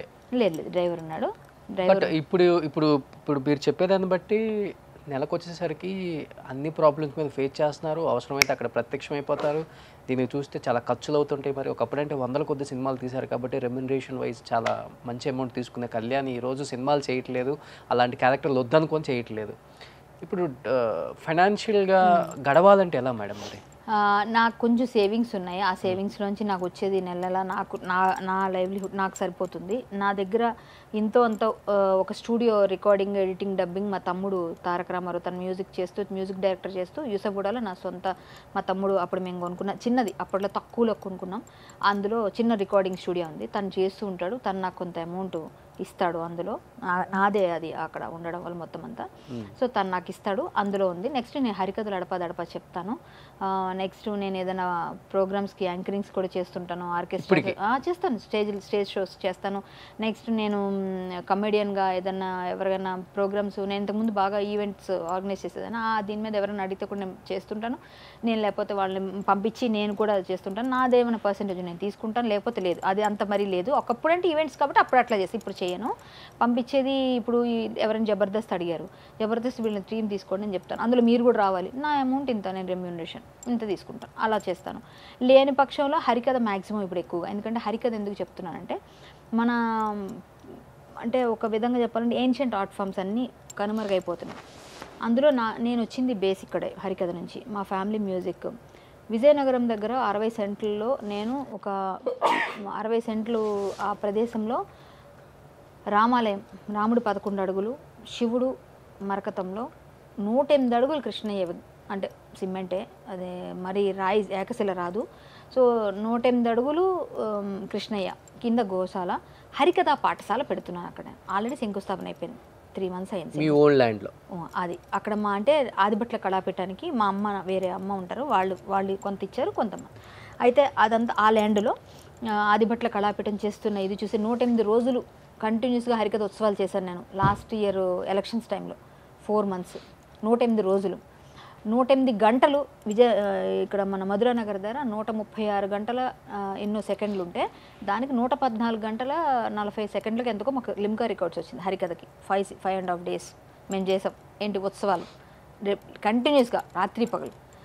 అది ఒక 60 మంది 70 మంది కళాకారులతో చేసాం. ఇలాంటి రికార్డ్స్ అన్ని తీసుకున్న హరికథ కోసం. నా హరికథ అంతరించిపోకూడదని ఒక హరికథ పాఠశాల పెడుతున్నాను, అక్కడే గోశాల, భోజనశాల, అది కూడా దాని పక్కన ఏమైనా వీలుంటే లలిత కళలన్నీ నేర్పించడం. బట్ ఇప్పటి వరకు అలా చూసిన కరాటే కళ్యాణ్ గారిని హరికథల్లో చాలా తక్కువ మంది చూసుంటారు, ఇప్పుడున్న జనరేషన్ తెలియదు. మీరు అన్నట్లుగా కామెంట్స్ రూపంలో చాలా మంది చాలా బ్యాడ్గా పెడుతున్నారు, ఏడిపు వచ్చేస్తున్నారు. బట్ మీలో ఉన్న ఈ హరికథ కరాటే కళ్యాణ్ అందరికీ తెలియాలి. ఒక్కసారి ఒక్కటి ఏదన్నా పాడతారా? తప్పకుండా. హరికథ అంటే నేను ఎప్పుడు వాడడం రెడీ. మీకు అంటే కీర్తన కావాలా, ఒక పద్యం కావాలా, లేకపోతే పద్యం లాంటిది? నవ్వుతూ పార్వతమ్మ వచనంబులకిట్లని శివయ్య ఓ జవ్వని ఎద్దులేవి కృషి సల్పుటకు తగు భూములున్నవే తవ్వెడో మానెడో మొదలు ధాన్యపు విత్తులేవి నాగలిట్లు ఎవ్విది సేతు సేద్యము మహేశ్వరి నాకిది నాకిది సాధ్యమౌనటే. సూపర్. నిజంగా బాబీ మర్చిపోయాను నిజంగా చెప్పానా, నేను ఫస్టే చెప్పాను. చాలాసార్లు ఇలా జరిగింది నాకు. నేను హరికథ చెప్పిన తర్వాత బాబీ అన్న మానేస్తారు, ముందు బాబీ బాబీ బాబీ అంటారు. నేను హరికథ చెప్పిన తర్వాత అసలు నీలాంటి యంగ్స్టర్స్ చాలామంది చిన్నపిల్లలతో సహా వచ్చి కాళ్ళు ముక్కి వెళ్ళిన వాళ్ళు నాకు తెలుసు. ఎందుకంటే నేను హరికథలో లీనమైపోతాను. నేను అందుకే ఇప్పుడున్న యూత్ తెలియాలనే మిమ్మల్ని లైవ్లో పాడించాను. అవును, జనాలకి తెలియదు, పర్వాలేదులే, అది మన ఫైట్. కొన్ని జాతకాలు అంతే, తిట్టించుకోవడం మన జీవిత పరమార్థం. నా ఇంటర్వ్యూలో కొన్ని హాట్ ఉంటాయి, కొన్ని హాటు ఉంటాయి. అవునా, హార్ట్ కూడా అంటదా? కానీ నేను చాలా లేదు చాలా నన్ను ఎమోషనల్ చేసేసావు అన్ని విధాలుగా. ఇప్పుడు నేను హరికథ పాఠశాల కట్టే వరకు 3 years వరకు దీక్షా కంకణం లాగే అన్ని విధాలుగా ఆ పనిలో ఉన్నాను. సో హరికథ ఎక్కువ చెప్పాలనుకున్నాను. ప్రతి ఊరెళ్ళి రామాలయం ఉంటుంది, 10 కొంపలున్న రామాలయం ఉంటుంది. సో నేను అక్కడ వెళ్ళి హరికథ చెప్పి, ఇప్పుడు పెద్ద పెద్ద మినిస్టర్స్ మనకి అంతా పిఆర్ బాగానే ఉంటుంది, పెద్దవాళ్ళు ఉంటారు, ఆ ఏరియాలో ఉన్న ఎంపీటీసీలు జడ్పీటీసీలు లేకపోతే ఆ లోకల్ మినిస్టర్స్ వాళ్ళందరూ ఆ ఏరియాస్లో వాళ్ళందరూ మనం వెళ్ళి ఒక సార్ నాకు డొనేషన్ కావాలని అడిగాం అనుకో, ఆ డొనేషన్ వాళ్ళు ఎంతో కొంత ఇస్తారు, ఎవరని కాదు. లేదు అంటే నేను నాకు తెలిసిన వాళ్ళు, నా గురించి తెలిసిన వాళ్ళు మనం చేస్తున్న మంచి పనికి సహాయంగా కొంత పంపించవచ్చు. మా శ్రీయాదిభట్ల శ్రీకళాపీఠం వ్యవస్థ అంటే ఉంది ఒక ట్రస్ట్, చారిటబుల్ ట్రస్ట్లో. కానీ నాకేంటంటే మా నాన్నగారి పేరు రామదాస్, రామనామంతోనే రామ అంటూ మమ్మల్ని పెంచారు. సో రామనామంతో పెరిగాను నేను. నాకు కూడా రామనామం చేసి రామాలయం కట్టాలి, అక్కడ కృష్ణాలయం కట్టాలి. సో అందుకని ఆ ఊరెళ్ళి, మీ ఊర్లో నన్ను పిలిచి నువ్వు హరికథ పెట్టినా నేను హరికథ చెప్తాను, నీకు అక్కడ ఏమి ఇవ్వాలనిపిస్తుందో వాళ్ళందరూ కలిసి మా రామాలయానికి ఏమి ఇద్దాం అనుకుంటున్నారు నా గుడికి అది ఇవ్వండి అని అడుగుతాను నేను. ఇదే నేను చేయాలనుకుంటున్నాను. ఎందుకంటే నేను కూడా రామదాసులాగా, రామదాస్ కూతురుగా నేను ప్రయత్నం చేసి ప్రతి ఊరెళ్ళి నా నెలలో 20 రోజులు హరికథలు చెప్తూ, ఇక ముందు హరికథలు చెప్తూ, వీలుంటే హరికథ చెప్పలేము, వినలేరు అక్కడ పరిస్థితి, వాళ్ళకి ఇంట్రెస్ట్ లేదు, 4 భక్తి పాటలు పాడి భక్తి ప్రచారం చేస్తూ, దాంతోపాటుగా నా రామాలయానికి నేను అది ఏమిస్తే అది తీసుకొని ఈ గుడి నేను స్టార్ట్ చేస్తున్నాను. ఇది నీ ఇంటర్వ్యూలో ఫస్ట్ రివీల్ చేస్తాను నేను. ఇది అంటే ఇక సినిమాలో లేదు మంచి క్యారెక్టర్స్ చేస్తాను. ఇంకొక విషయం చెప్పబోతున్నాను, తొందరలో నేను డైరెక్షన్ కూడా చేస్తున్నాను. సూపర్. ఒక మెసేజ్ ఓరియంటెడ్, అది మీకు తర్వాత ఫ్లేయర్ చూపిస్తాను. ఏదో నా కొరకు నేను చేసుకున్నది, ఆ డైరెక్షన్ నేనే చేస్తున్నాను. మెసేజ్ వెళ్తుంది, ఇప్పుడున్న సమాజంలో జరుగుతున్న పరిణామాలే, నాకు ఏదైతే బాధ ఉందో అదంతా ఉంటుంది అందులో. సో అవన్నీ నేను చేయాలి. నాకు ఫస్ట్ డైరెక్షన్ ఇంట్రెస్ట్, కానీ అప్పుడు నేను నిలబడాలి కాబట్టి నేను ఆర్టిస్ట్ అయ్యాను. సింగర్ అవ్వాలనుకున్నాను, సింగర్గా కూడా నేను ప్రయత్నాలు ఎక్కువ చేయలేదు. పాడాను కొన్ని సినిమాల్లో, ఇప్పుడు ఇందాక చెప్పినట్టు మీరు అలా కొన్ని సినిమాలు ఉన్నాయి నావి, ఆల్బమ్స్ ఉన్నాయి బయటవి. బయట ఇప్పుడు యూట్యూబ్లో నా సాంగ్స్ ఉంటాయి, కరాటే కళ్యాణి అంటే భక్తి సాంగ్స్ ఉన్నాయి, ఇవన్నీ ఫోక్ అవన్నీ లేవు. సినిమాలో పాడాను, బట్ నేను సింగర్గా కూడా ఒక ఆల్బమ్ చేయాలి, ఒక సినిమా చేయాలని నేను చేస్తున్నాను తొందరగా. అవి చేయనండి నేను, ఇంకా వైఫ్ అంటే ఒక వైఫ్ లేకపోతే తల్లి, అమ్మమ్మ అయినా పర్లేదు, బామ్మ అయినా పర్లేదు. నేను చిన్న వయసులోనే ఏజ్డ్ క్యారెక్టర్ చేస్తాను సీరియల్స్లో, అందుకు అందరూ ఏమనుకుంటారు తెలుసా, నాకు పెద్ద ఏజ్ అనుకుంటారు. 25 అంటే ఇప్పుడు మీకు అబ్బో వేసావు తెలుసా నువ్వు, లాస్ట్లో ఒక పెద్ద బాణం, పూల బాణం తీసి లాగి ఇట్లా ఇలా వేసి వదిలేవు, తిప్పాలేంటి ఏమన్నా అంత తిప్పక నాయన, ఇంకా అంత రాలేదు. నేను ఇందాక ఎంత ఏజ్లో అబ్బాయిని చూడమని చెప్పా నీకు, 45 చెప్పా. అంటే అంత ఏజ్ ఉన్న అబ్బాయిని చూడమంటే నాకెంత ఉండాలి మరి? 45 ఏజ్ ఉన్న అబ్బాయి కదా అంకుల్ అని చెప్పాలి. పెళ్లి కాని వాళ్ళు అబ్బాయిలు అంటారు, లేట్ మ్యారేజ్ వాళ్ళు అబ్బాయిలు అంటారు. సరే నేను ఆంటీయే కదా, ఆటోమేటిక్గా అంకులే అనుకోరాలి. మరి గంతకు తగ్గ బొంత బాబు. నేనేమో అంటే ఇంకొక విషయం చెప్తాను నీకు, నా వెనక పడే వాళ్ళందరూ 35-40 వాళ్ళ లోపలే వస్తున్నారు అందరూ. ఎప్పుడైనా మనకన్నా చిన్నవాళ్ళని చేసుకుంటే మంచిది మీరు. మరి అలాగే వస్తున్నారు అందరూ, 35-40 వాళ్ళని చేసుకోండి అంతే అంటారా? అయితే ఇప్పుడు ఇంకా నాకు అప్లికేషన్స్ చాలా వస్తాయి. అయితే ఇప్పుడైతే పెళ్లి చేసుకోవాలి ఉంది, అమ్మ చెప్పారు కాబట్టి. అంటే ఆ తోడు కోసం చేసుకోవాలి అంటే, నన్ను అర్థం చేసుకునే వాళ్ళు అంత భగవంతుడు నాకు ఇది ఇస్తే, నేనైతే అంత నాకు లేదనుకుంటున్నాను. అది ఇంకా లేదు, అయిపోయిందిలే అని ఫీల్ అవుతున్నాను, ఇంట్రెస్ట్ లేదని. కళ్యాణి గారిని పెళ్లి చేసుకున్నాను అనుకున్నా, ప్లీజ్ కాల్ టు ఇగో ఇది ఎలా 657476. ఇప్పుడు రోషన్ కి మొత్తం ఆవిడ నెంబర్ ఎవరా అని చెప్పి వస్తుందేమో, లాస్ట్ లో 3 ఆపేసా. అందుకే అబ్బా ఇది బాగుంది కదా. కానీ ఇంకా రేపొద్దున ఈ ఇంటర్వ్యూ బయటకు వచ్చాక నా పరిస్థితి ఏంటో నాకు టెన్షన్ గా ఉంది అసలు. ఫస్ట్ ఆఫ్ ఆల్ ప్రతి చోట ప్రతి ఒక్కటి తాళి పట్టుకుని ఇలా ఉంటాడేమో. ఏ మేడం మేడం మేడం ఒప్పుకోండి ప్లీజ్ మేడం ఆ అర్జున్ రేట్లో మేడం మేడం అన్నట్టుగా తయారవుతారు. పెళ్లికి పిలవండి మర్చిపోకుండా. అయ్యో నీకు చెప్పకుండా చేసుకుంటా. భారీగా చేసుకుంటారా అది సింపుల్? సింపుల్ ఎందుకు చెప్పు, డబ్బులు వేస్ట్. ఆ డబ్బులతో 10 మందికి భోజనం పెట్టచ్చు, లేకపోతే అనాథలకు కొంచెం ఇది చేయొచ్చు. తొందరగా పెళ్లి చేసుకుని గంపడి పిల్లల్ని కనాలి మీరు. వద్దు, గింపళ్ళు వద్దు నాకు. అంటే మన హిందువులందరూ, నేను అందరికి చెప్తా ఉంటాను మోటివేట్ చేసి, అయ్యా కొంచెం ఎక్కువ మందిని కనండి అయ్యా, కనండి సంత తగ్గించుకొని ఒక్కడు అనకండి, 2-3 అంట. నువ్వు అన్నట్టు గంపడు అంటే నువ్వు ఒక 3 కనాలి, అలా ప్రతి ఒక్కళ్ళు 3 కనాలి పక్కగా. ఓకే, అంటే పెరిగితే పెరిగారు కానీ 3 కనాలి కంపల్సరీ. మీరిద్దరు? నేను 2 గంట. Super, fix. నిజంగా చాలా హ్యాపీ అనిపించింది మిమ్మల్ని చాలా రోజులు చూసిన తర్వాత. లోపల ఎంతో బాధతో ఉన్నా కానీ సొసైటీలో ఏదో ఒక దాని మీద ఫైట్ చేస్తూ ఎప్పటికప్పుడు ఎవరికొకరు న్యాయం చేయాలనే ఒక ఉద్దేశంతోనే ఉంటారు. కాబట్టి కొంతమంది ఇంటెన్షన్ ఏంటంటే అది కొంత బ్యాడ్గా కన్వే అవ్వటం వల్ల, తెలుసు కదా, చెడు అనేది చాలా తొందరగా, అబద్ధం తొందరగా ఈ లోకాన్ని చుట్టేస్తుంది, నిజం నిలకడగా ఉంటుంది. కాబట్టి బట్ మీరు ఎప్పుడు నిజం మీదే నిలబడి ఉంటారు, అదే మిమ్మల్ని కాపాడుతుంది. సో ఒక మంచి తోడు మీ లైఫ్లోకి రావాలని, మంచి లైఫ్ లీడ్ చేయాలని, మంచి క్యారెక్టర్స్ చేయాలని, అండ్ మీరు అనుకున్నట్లుగా ఎమ్మెల్యేగా పోటీ చేయాలని, సో కుదిరితే నెక్స్ట్ ఎమ్మెల్యే కళ్యాణి గారిని ఇంటర్వ్యూ చేయాలని కోరుకుంటున్నాను. తదాస్తు దేవతలు ఉన్నారు, తదాస్తు అనేయండి బాబు. సూపర్. సో ఏమనిపించింది ఓవరాల్గా? లేదు నేను చాలా హ్యాపీగా ఫీల్ అయ్యాను. అసలు సుమన్ టీవీ అనగానే నేను ఓపెన్ చెప్పనా, సుమన్ టీవీకి నేను ఇంటర్వ్యూ ఇవ్వనని చెప్పా. ఒక టైంలో ఆ గొడవలో చాలా ఫ్రస్ట్రేషన్లో ఉంటే సుమన్ టీవీ మైక్ తీయండి అని అడిగా. నేను ఓపెన్గా చెప్తున్నా, అంత కోపంలో ఉన్నాను నేను. ఎందుకంటే నన్ను అంత బద్నాం చేసి వాడెవరినో తీసుకొచ్చి నా మీద నేను బురద ఇస్తున్నారే, అసలు అడగలగా నన్ను. నాకు తెలుసు కదా సుమన్ టీవీ వాళ్ళు ఒక మాట అడిగితే నేను చెప్తాను కదా ఏం జరిగిందో. చెప్పకుండా వీళ్ళేసేసి నాకు లైవ్లో కాలు కలిపి మీరు ఇవ్వాలంట కదా డబ్బులు తీసుకున్నారని. నేను ఎక్కడ తీసుకున్నాను, నేనేం చేశానని నేను షాక్లో ఉన్నాను. సుమన్ టీవీ అనగానే నేను రోషన్ అంటే నాకు ఒక అభిమానం ఉంది, రోషన్ అంటే ఇది ఉంది. సరే నాకు ప్రభు గారు, రోషన్ వీళ్ళంతా తెలుసు, నెక్స్ట్ మన వాళ్ళు చాలామంది తెలుసు. కాబట్టి ఇది ఒక సమాజంలో మన అందరం బ్రతుకుతున్నాం, చిన్న సమాజం, చిన్నది ఈ లైఫ్. ఇప్పుడే ఒకటే లైఫ్. ఏదన్నా ఇష్యూ అయినప్పుడు 2 కోణాలని మీడియా తీసుకుంటుంది. అవును, కళ్యాణి గారినే నాకు బ్యాడ్ జరిగింది ఏముండదు మీడియాకి. ఇప్పుడు ఏ ఛానల్ అయినా కానీ ఒక ఇష్యూ జరిగినప్పుడు ఇద్దరిని వాళ్ళని వీళ్ళిద్దరిని కూర్చోబెడుతుంది.